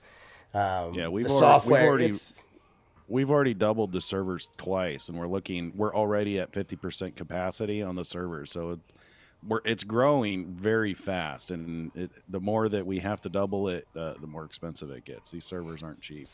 And it's fine. We anticipated this. I'm just planting the seed with folks. If it's within your means of $10 or $20 a month, it really helps us because it adds up. We've only been up a few weeks, and we're right at about 600 or 700 users, and there's a lot of daily activity, and it's actually really awesome seeing our community there. Yeah. I'm just planting that seed. If you guys are able to, that would help us out. Yeah. So, hey, and don't forget to like and share this. So like and share. Yep. Like and share. And then don't forget Tuesday with Joel. It is going to be awesome, guys. It's going to be really awesome. So do not miss Tuesday with Joel. He's going to talk about some predictive programming. Religious German shepherds. The guest we had last night sent me some pictures of his German shepherds. Yeah. Oh my gosh, they are so beautiful. Yeah. If anybody is looking for a German Shepherd dog that's a purebred trained, our guest last night, that's what he does for a living, is he trains and breeds German import purebred German Shepherds for security dogs. And he is very passionate about what he does. And boy, let me tell you what, those dogs look beautiful. I grew up with German Shepherds, so I have a soft spot for them. But I'm going to post the pictures on our social media platform. You can tell that the temperament of these dogs is absolutely perfect. You can just see it in their disposition and their interaction with him. They look so loving and so sweet, but you can tell by their colors and their body composition that the breed is really on point. Yeah, and he's got a litter right now that's available if you're in the market, and he's in Texas. So if you're close to Texas, he's moving out to Tennessee, which is cool. He may come to Kennesaw. Nice. What's interesting is he's been a Texan man his whole life, and he had swore that he would never leave Texas. But it has gotten so bad in Texas that he's sadly has to admit that it's lost and it's only a matter of time. And I hate to hear someone say that. Yeah. If you guys didn't watch. Speaking of predictive programming, this movie Civil War that's coming out in April has 4 days Texas after. Yeah, it's 4 days after the eclipse. Yeah. So, but it has Texas and California aligning in order to separate, and they're part of the Civil War. So it's interesting that Texas, which used to stand for freedom, is now being, in the TV and television programming is being portrayed as, separating from the United States again. Well, there's been a lot of talk of that since I've been here, that's for sure. So, well, it's all by design, guys. They knew that Texas would be a thorn in their side for this doctrine. And when I was talking to Shane, he was explaining that they are so overran with they're being flooded. And not only that, the federales are putting pressure on the local enforcement to just cut and release. Doesn't matter what you do. But if you're a local and you live there and you aim to defend yourself, you'll go to jail. But if you're on the flip side of the coin, you can essentially get away with murder and they cut you loose. Yikes. And that seems to be the theme going on right now nationally. In New York, it's a very prominent course of action. And you have to really step back and think about what is the reason for this. It is to stop the citizens of this country from defending themselves from these invaders. It's really sad. I don't even know how to put it into words, but there's going to yesterday about April 1st, all of the funding for the migrants, the immigrants, the refugees, whatever you want to call them, the illegals in Arizona is going to run out, and they're going to just let those people go. And my guess is it's going to be a fight to keep your home. Yeah. That's my guess is you're going to be fighting in that area for what is yours. Well, speaking of which, I was having a dialogue with someone in a private messaging on our social platform, and she had the position of, loving thy neighbor and kind of in defense of the migrants. And what she said was really touching. I'm trying to see if I can log in.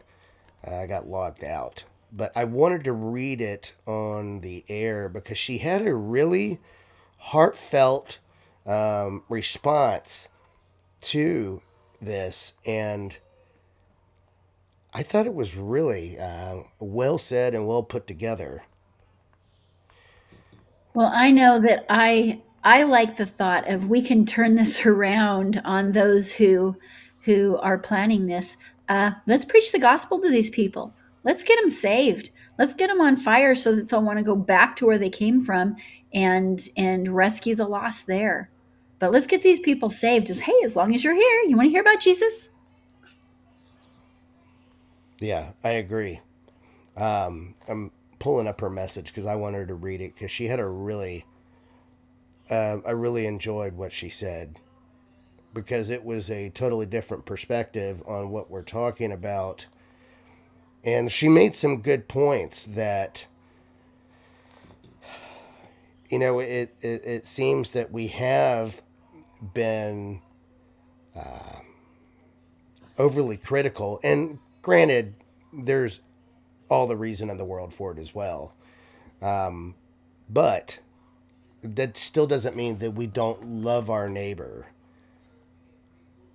Give me one second. No. I'm looking it up. Yeah, it has nothing to do with loving our neighbor. It's the fact that they're men, primarily 18 to 40, fighting age, that are coming in illegally. We know nothing about them. So we're just pointing out the suspicion and the fact that it's lining up with a lot of prophetic events.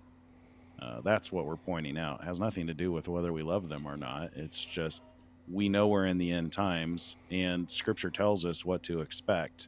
So, you know, we don't bring this up as a means to fearmonger or make people afraid. In fact, this is probably the most exciting time to ever be alive.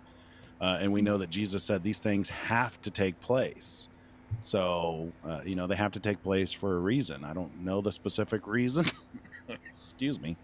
I don't know the specific reason, but it seems to be causing a separation. I mean, look how many people have come to Jesus in just the last 3 years. Yeah. Yeah. I'll read that and I'll talk about it maybe on the next show, just because I want to digest it, and so I have something to comment on. But her message was simple, in a nutshell. You know, you want to be compassionate and loving to everyone. Oh yeah. You know, but it was more extensive than that. But I want to digest it a little further so I can comment on it, just because. I mean, you guys' point is valid. It's, you know, what we have is something intentional that has been set up for nefarious reasons. And unfortunately, some of these people and families that have come in, they're a tool in the administration's game. And it's a sad byproduct of what's going on. But at the same time, I know for a fact there is a large percentage of the folks that have come here with malintent, people that left their families behind and had come here on a mission. And that, it's hard to be compassionate and loving towards, even though I will still do my very best to do that. It is difficult to wrap your head around their intention. So, by any chance, Chris, was it Do Good? No, it wasn't Do Good. Okay, because Do Good says the people coming across the border are lost and also need a safe place. I'm fighting to keep this up here. Also need a safe place to. The earth in the eyes of the Lord has no borders. Just is there is no Jew or Do Good, but her name on our platform is Annika, so that doesn't mean that her nickname on YouTube is different. I mean, if she's watching the show, she can simply put in the chat, "That was me that sent you the message." But she had a very heartfelt statement. She has told me that she's a disabled single mom. So if that's you, just let me know. And I enjoy getting these messages that open my eyes, that allow me to see the flip side of the coin. And she's right. You never know the real true story behind the reason why some of the folks are here. They could be fleeing oppression and genocide from another country. And if that's the case, you know, I pour my heart out to you to help as best as I can. But I know for a fact that there is a large percentage of folks that are here that are intentionally the enemy, with intent consequences that mean to do us harm. And if that's the case, people, we are already seeing them. You know, in the places where they're being housed, police won't even go near them because the police are getting beaten up and the crime is increasing. So we know that and they have money. You know, you know, in a lot of these places, they're being given large sums of money, and their crime is still a problem. And I will say this: I remain loving and patient just about under most circumstances. But if you endanger my family or my kids, I will go scorched earth on you, and you'll see a side that you won't want to see. And when that's something I think about when it comes to the narrative that's going on, and I don't want to be that person. Yeah, meekness does not mean weakness. No. Doesn't mean you're weak. Yeah. Moses was called the meekest man, and he beat the crap out of the Egyptians with the power of God. Yeah, so, you know, they're going to be in a desperate position here shortly. they're going to have the rug pulled from underneath of them. And when people are in desperate position, they do desperate things. Yeah. And I know for a fact, I'm 99.9% sure this was the plan all along.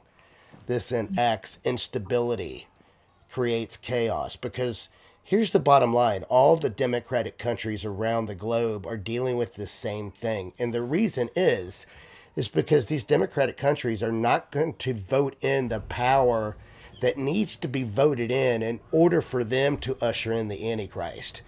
They need that, that authoritarian power brought in.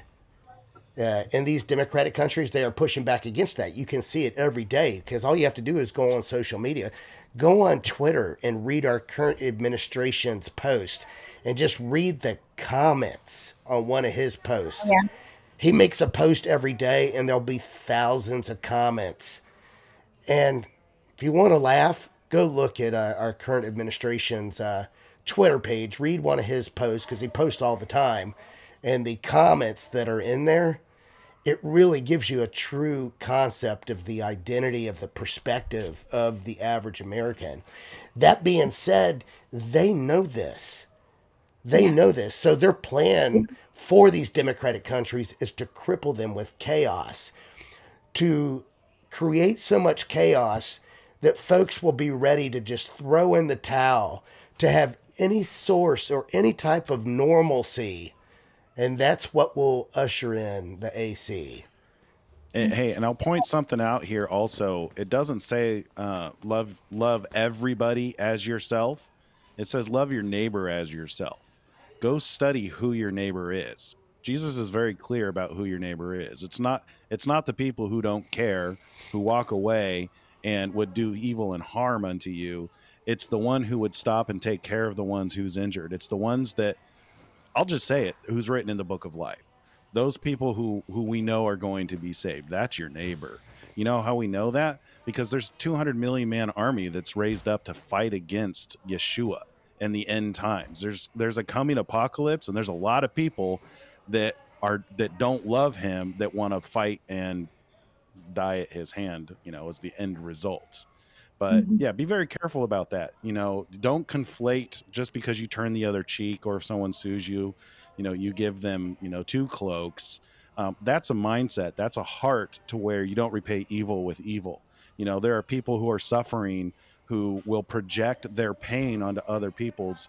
You don't repay the pain that the adversary has worked in their life back to them. You love them because we're told to love them. They're our neighbors. But if somebody would intend to do you harm and kill you because of your love for Jesus, that's not your neighbor. Yeah. Yep. Who was his neighbor? The one who helped him, the one who loved him. And actually, in that parable is not a parable. It's a true story. And who is the man that got beat up? It's us. Yeah. Who are the thieves? It's the demonic realm. It's the fallen angels who are supposed to take care of us and guide us. They're the ones that beat us up and left us for dead. And it was religion and the law that came by and had no love and had no heart and kept walking, because it was a Pharisee and a lawyer. So it was the law and religion, and they walked right past. But who stopped? Who stopped? The Samaritan. Well, what is a Samaritan? A Samaritan is someone whose mother is Jewish, but their father is something else. Oh, hey, guess whose mother is Jewish, but his father is way something else? Jesus.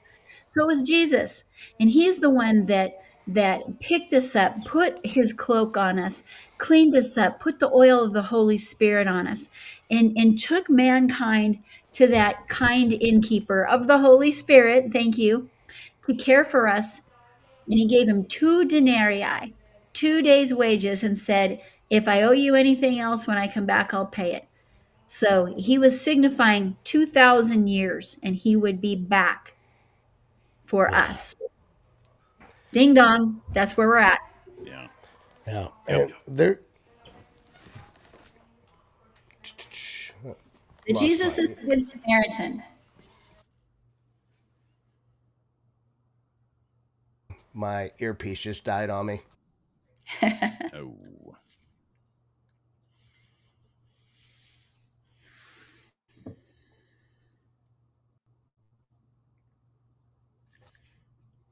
I mean, you guys You got anything can't going talk. on? You guys went Turn on some silent. Dancing Queen while we wait. Yeah, Well, I was waiting for the music to start. I can What? sing. I can dance. Well, But yeah, so just for all of you, I know that there's a big eclipse fever, and you can go back in our feeds. We do have some eclipse videos where we really just tear the whole thing apart and really, really go through all three of the eclipses, the Revelation 12 sign. If you go back, Watchful has his video on the signs of the heavens, and oh gosh, what is it? they're asking about your perspective on Canada and the eclipse. Several people have made a comment in the chat. I'm not I sure if have I not dug understand. into Canada. I have not dug into Canada. I know it's very, very close to Toronto and Montreal. Um, there's probably a word for Mr. Justin Trudeau in there. I believe his days are numbered. I really do. But Yeah. I have not really looked that up, honestly. Sorry, guys. I have not looked into Canada. Although I did read the other day, I want to say it was the Epoch Times, the Epoch Times, whatever that's called.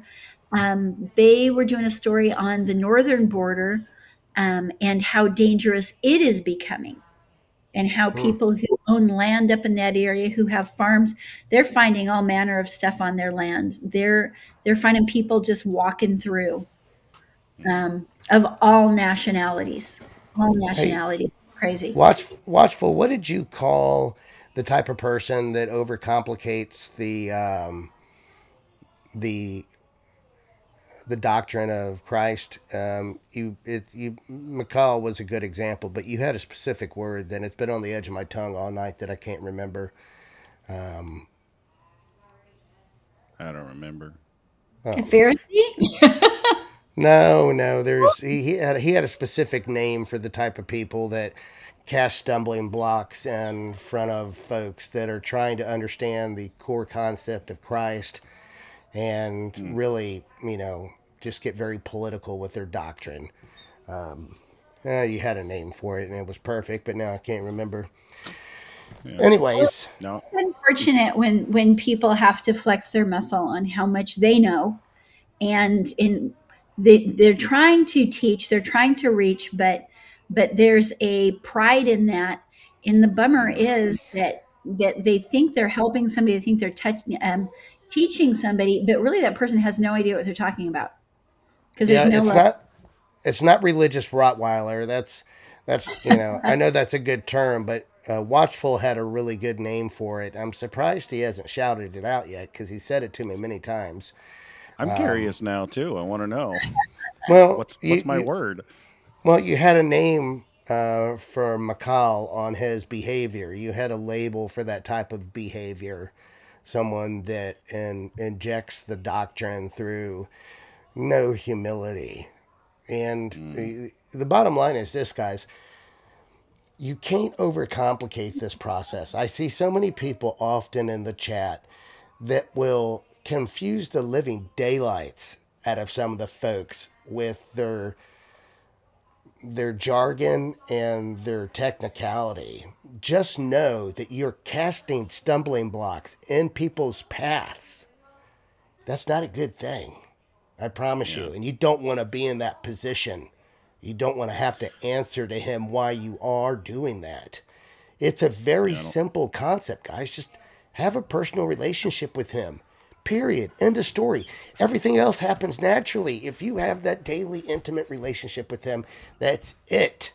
Your beliefs will fall into place. You'll know that he died on the cross for all mankind, and rose 3 days later and sits at the right hand of God. All that stuff comes naturally through that intimate relationship with him. Everything else that you're concerned about and what you need to learn and what you got to do and how you got to read it, all of that, it's all in your personal relationship. That's where it starts. So for folks that are concerned about all the technicalities, do not listen to people like that. They are casting stumbling blocks in your path. Focus on that personal relationship with Christ. That's it. A lot of people are like that because of the environments. You know, there's something called projection, to where when people are abused, they tend to abuse others in the same way that they've been abused. So if you're in that kind of a church to where they force you to believe things and you can't question what they're telling you, and you're doing that same thing to others, that should be a red flag. Frank, that is typical. That is typical of a church that has that itself gets abused, it gets attacked by the adversary a lot, and they become very legalistic. And Jesus that was the says word to I was looking return. for. Legalistic, yeah. They become very legalistic, and Jesus says to return to your first love, which is loving your neighbor. And those are the attributes that we see that he loves, is those who love God and love their neighbor. Love those who love other people. Frank, it's not that I don't want you to say anything. Just apply a little bit of common sense to reading the room. It's not that we don't want you to share the gospel. Of course we do. But a good amount of folks are maybe not operating on the same wavelength with you. And when you explain things in a legalistic manner, it confuses folks. And when you confuse folks, you create doubt. And when you create doubt, it casts stumbling blocks. And that's something that gets me fired up, because I work very diligently to make sure the community is being guided the right way. And it's not something I'll tolerate. I'll just tell you that right now. And if you get butthurt over it, then it is what it is. But we love our community, and we're not going to throw stumbling blocks in front of them. So you don't have to take your ball and go home, just say you're not going to talk at all. That sounds like something my 13-year-old would say. Yeah. Just think about what you have to say before you say it. Is it going to bring someone closer to Christ, or is it not? Can they misunderstand what you're saying? Can they misinterpret it? Can it confuse them? Then if the answer is yes, then maybe simplify your message, which is why I say the same thing every night. I don't legalize it or overcomplicate it, because people can interpret that the wrong way. This is why so many churches have turned people away from Christ, because they make this elaborate, path that is impossible for just about anyone to fulfill. It doesn't have to be that way. Yeah. And it fires me up. All the things I've learned through my years. So I've followed the Lamb my entire life, and I've been through a lot of different churches.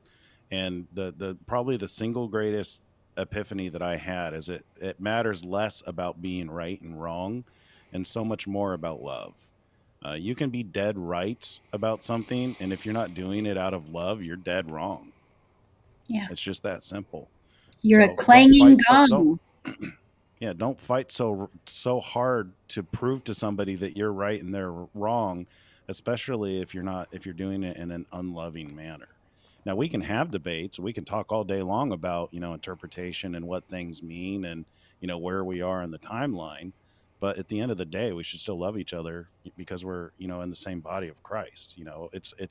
It's not like you're sitting there, when you're fighting to be right, it's like you're sitting there punching yourself in the face. Don't do that. Yeah. And Frank, you know your scripture, and you even said that, God has called you to teach. So go teach. Dude, go teach. If you've got a church, go teach Sunday school. Have a Bible study. Get your own channel. Teach, man, teach. So I don't know what you can teach in the chat that's going so fast and you only have a few words. A lot of times that gets misconstrued, and a lot of times it kind of sounds like you're poking at people.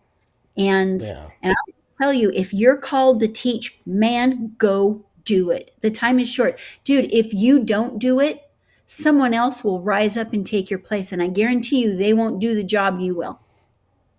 Yeah. Well, I mean, really the bottom line is, it's all about love and compassion.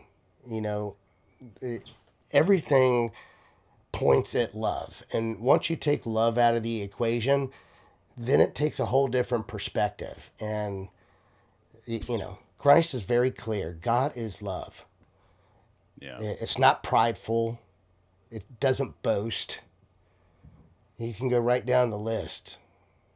So you have to keep it simple. Our main goal is helping folks get that personal relationship with Christ. They have that covenant with him.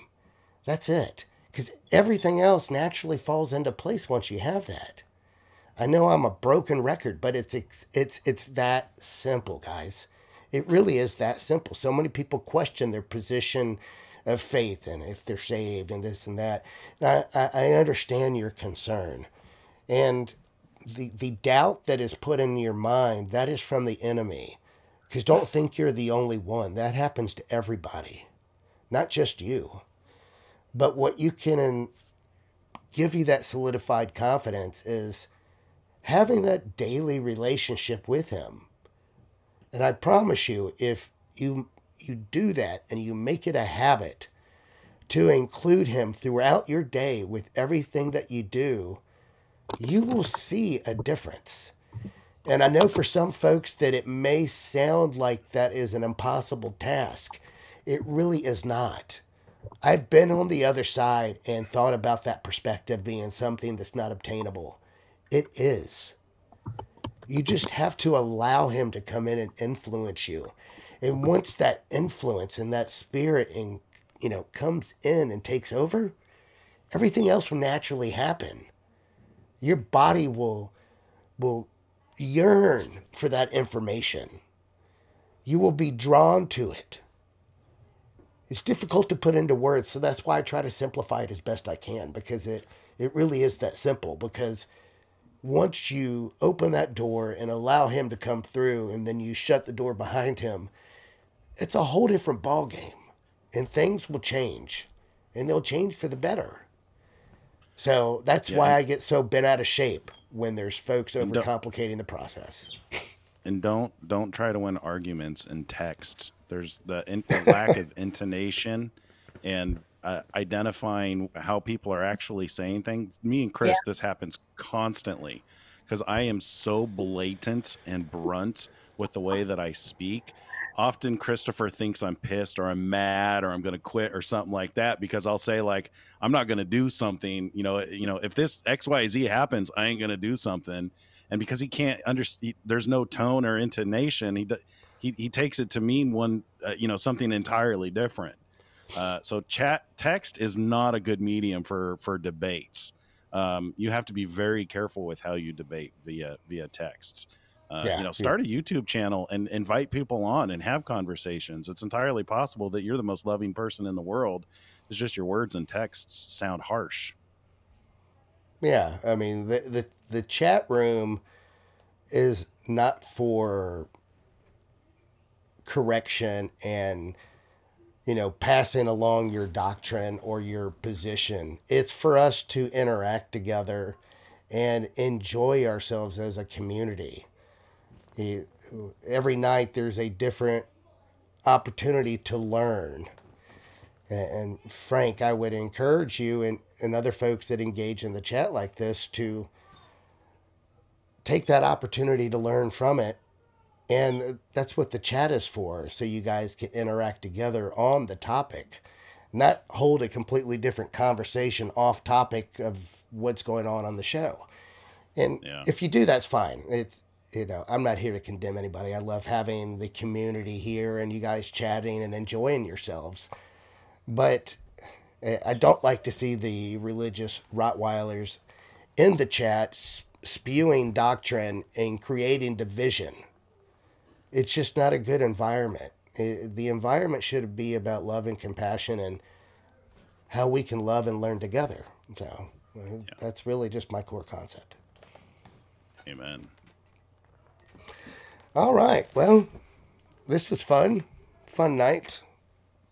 Tomorrow's Sabbath. Is it Easter weekend coming up? Yeah, it is. So. Are you guys going to have shows on Saturday and Sunday night? Probably. I know up in that the air. I know Dr. Thrapp was asking if he could come on Saturday night.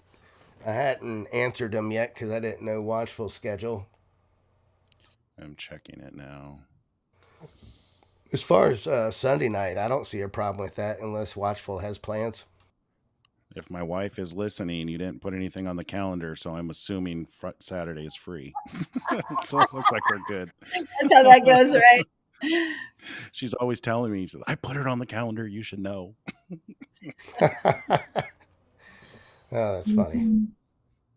I usually have my granddaughter on Saturday nights, but I don't know this week. There's a few other things at play, so I don't know what I'll do if I don't have my baby. Probably join you guys because she does not let me do anything but play with her.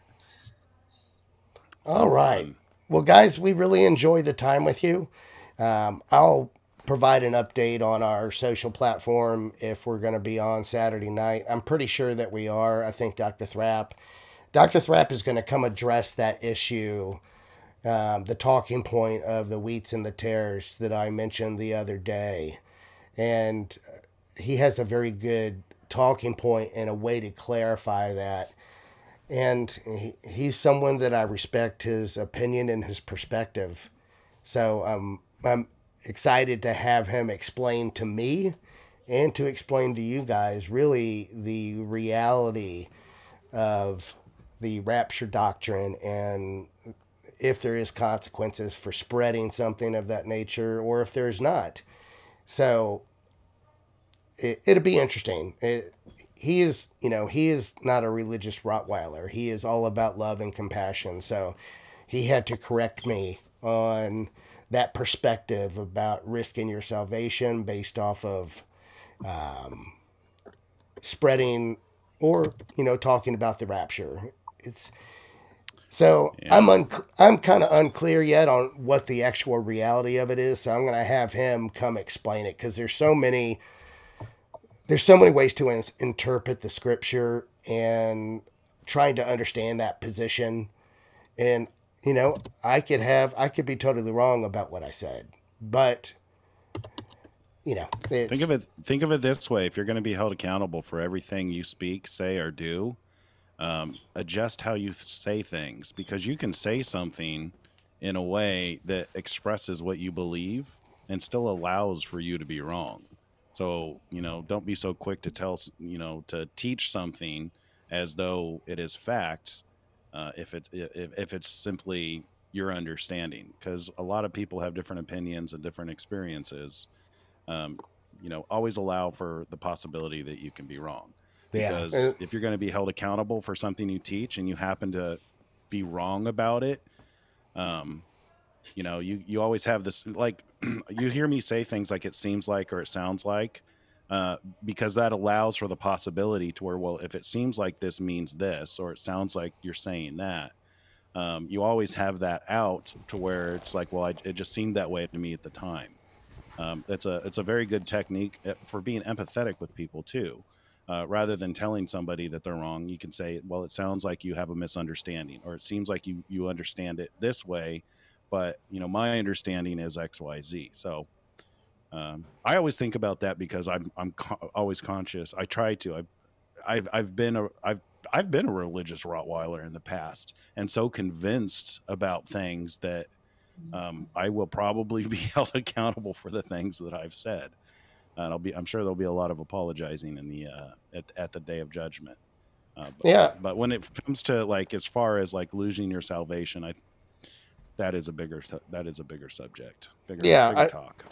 Yeah, I thought it was an important one to clarify because there was some folks highly in support of it and some folks that were concerned about it. And when I initially brought it up, I explained that this was a perspective that I was considering, that the bottom line is whatever the teaching is from whomever it is, take it to the Holy Spirit yourself.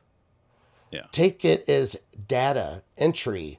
Take it as information so that you can learn, and then take it to the scripture and then pray about it and allow God to simply clarify it. It's, you know, I just bring up points and information that I feel like is valuable for folks to know. But in the end, it just as I tell everybody, it's something that it appears to be a certain way, or it's my perspective. There's nothing 100% concrete that I say other than what Christ's position is. You know, that's the only thing I'm ever confident on, is that relationship with Christ. Everything else, I remain humble because I could be wrong on a perspective or, you know, a teaching. And I'm openly willing to hear the correction and learn from my mistakes. So that's the point of having Dr. Thrapp on in the coming days, just because I would like to, you know, I'm always learning as well. And that's really kind of the key to life. We're always learning. We're always learning. You have to remain humble. One of the biggest challenges when you're convinced about something is considering the possibility that you might be wrong. You know, talking about it, it's something that's easy to say, but when you're in that situation that you're absolutely 100% convinced about something, that's the point in time when you should be most careful and make sure that you're allowing for the possibility that you might be wrong, because that's where ego and pride creep in and get you. Yeah, and God has a way of humbling folks that have issues with pride. Pride is one of those, what they call a deadly sin. And the reason it's considered deadly is because it's so dangerous. And you either are prideful or you're humble. It's not both. And, you know, there was a point in my life where I was very prideful. I was not humble. And I was humbled several times. Humility is truly the key to many, many things in life. Yeah. And especially when it comes to Christ and having that personal relationship with him, you have to remain humble. If you don't, God is notorious for humbling the prideful. So just take that as a piece of advice from someone that has been humbled by our Lord for being prideful. Mm-hmm. All right, folks. Well, it was fun. You guys have anything else you want to say before I cut it loose? Nope. Yeah. I'm all done. And the truth in the chat, he said that was Satan's sin, pride. Absolutely. That is what got him cast. He was, from my understanding, the most intelligent, the highest intelligence, the most cunning out of all of God's creations. He was next level, and that intelligence and that ability went straight to his head. Enough so where he took a third of the angels with him. So that's it's funny because the scripture says that until iniquity was found in him. Iniquity, what's that? Well, there's a couple of different ways to look at iniquity. One of them is a lack of love. Iniquity was found in him. He had no love. Yeah. Pride is a lack of love for anybody else. Yeah. Wickedness. Yeah. All right, guys. Well, everybody have a wonderful night. It was great being with everybody again. We'll most likely see you Saturday night. I'll put an update in the social media. If you guys haven't joined on our social platform, make sure you do. We really enjoy the community there. It is really booming, and it's just tons of awesome information coming through there, and the love and humbleness there is just it's fun. You don't see a lot of the toxicity that you see on these other social platforms. You know, I can go on Twitter, and I usually can only take about 3 minutes of it before I get off of it, because there may be one or two very interesting posts, but then there'll just be a battery of negativity and toxicity. And I'm just not interested in that stuff. You know, I'm not interested in that stuff. So it's been very relieving to have a community on a social platform where everybody has the same common objective and perspective on life. So, okay, guys, have a great night. Oh, and wait, before we go, We're probably going to turn off the Google sign-on on the social network because it's not working properly. We're getting a lot of people getting errors, and I can't trace where the errors are coming from. They're not showing up in the log. I can only assume that it's from Google itself because they've made some big changes in their code recently. So we're going to turn that off. You'll still be able to log in, but you need to reset your password. So if you come to the website and don't know how to get in, just put in the same email that you use with Google and do a forgot password and reset your password. If you go to the website while we have it turned on, you can go in and set a password for your account so that when you turn it off, you can just put in your password. So that is coming because we're getting a lot of login errors. We're going to turn that off until Google fixes their stuff. Yeah. And everybody pretty much knows how to get in touch with me. They either can message me on one of the platforms or they have my direct email.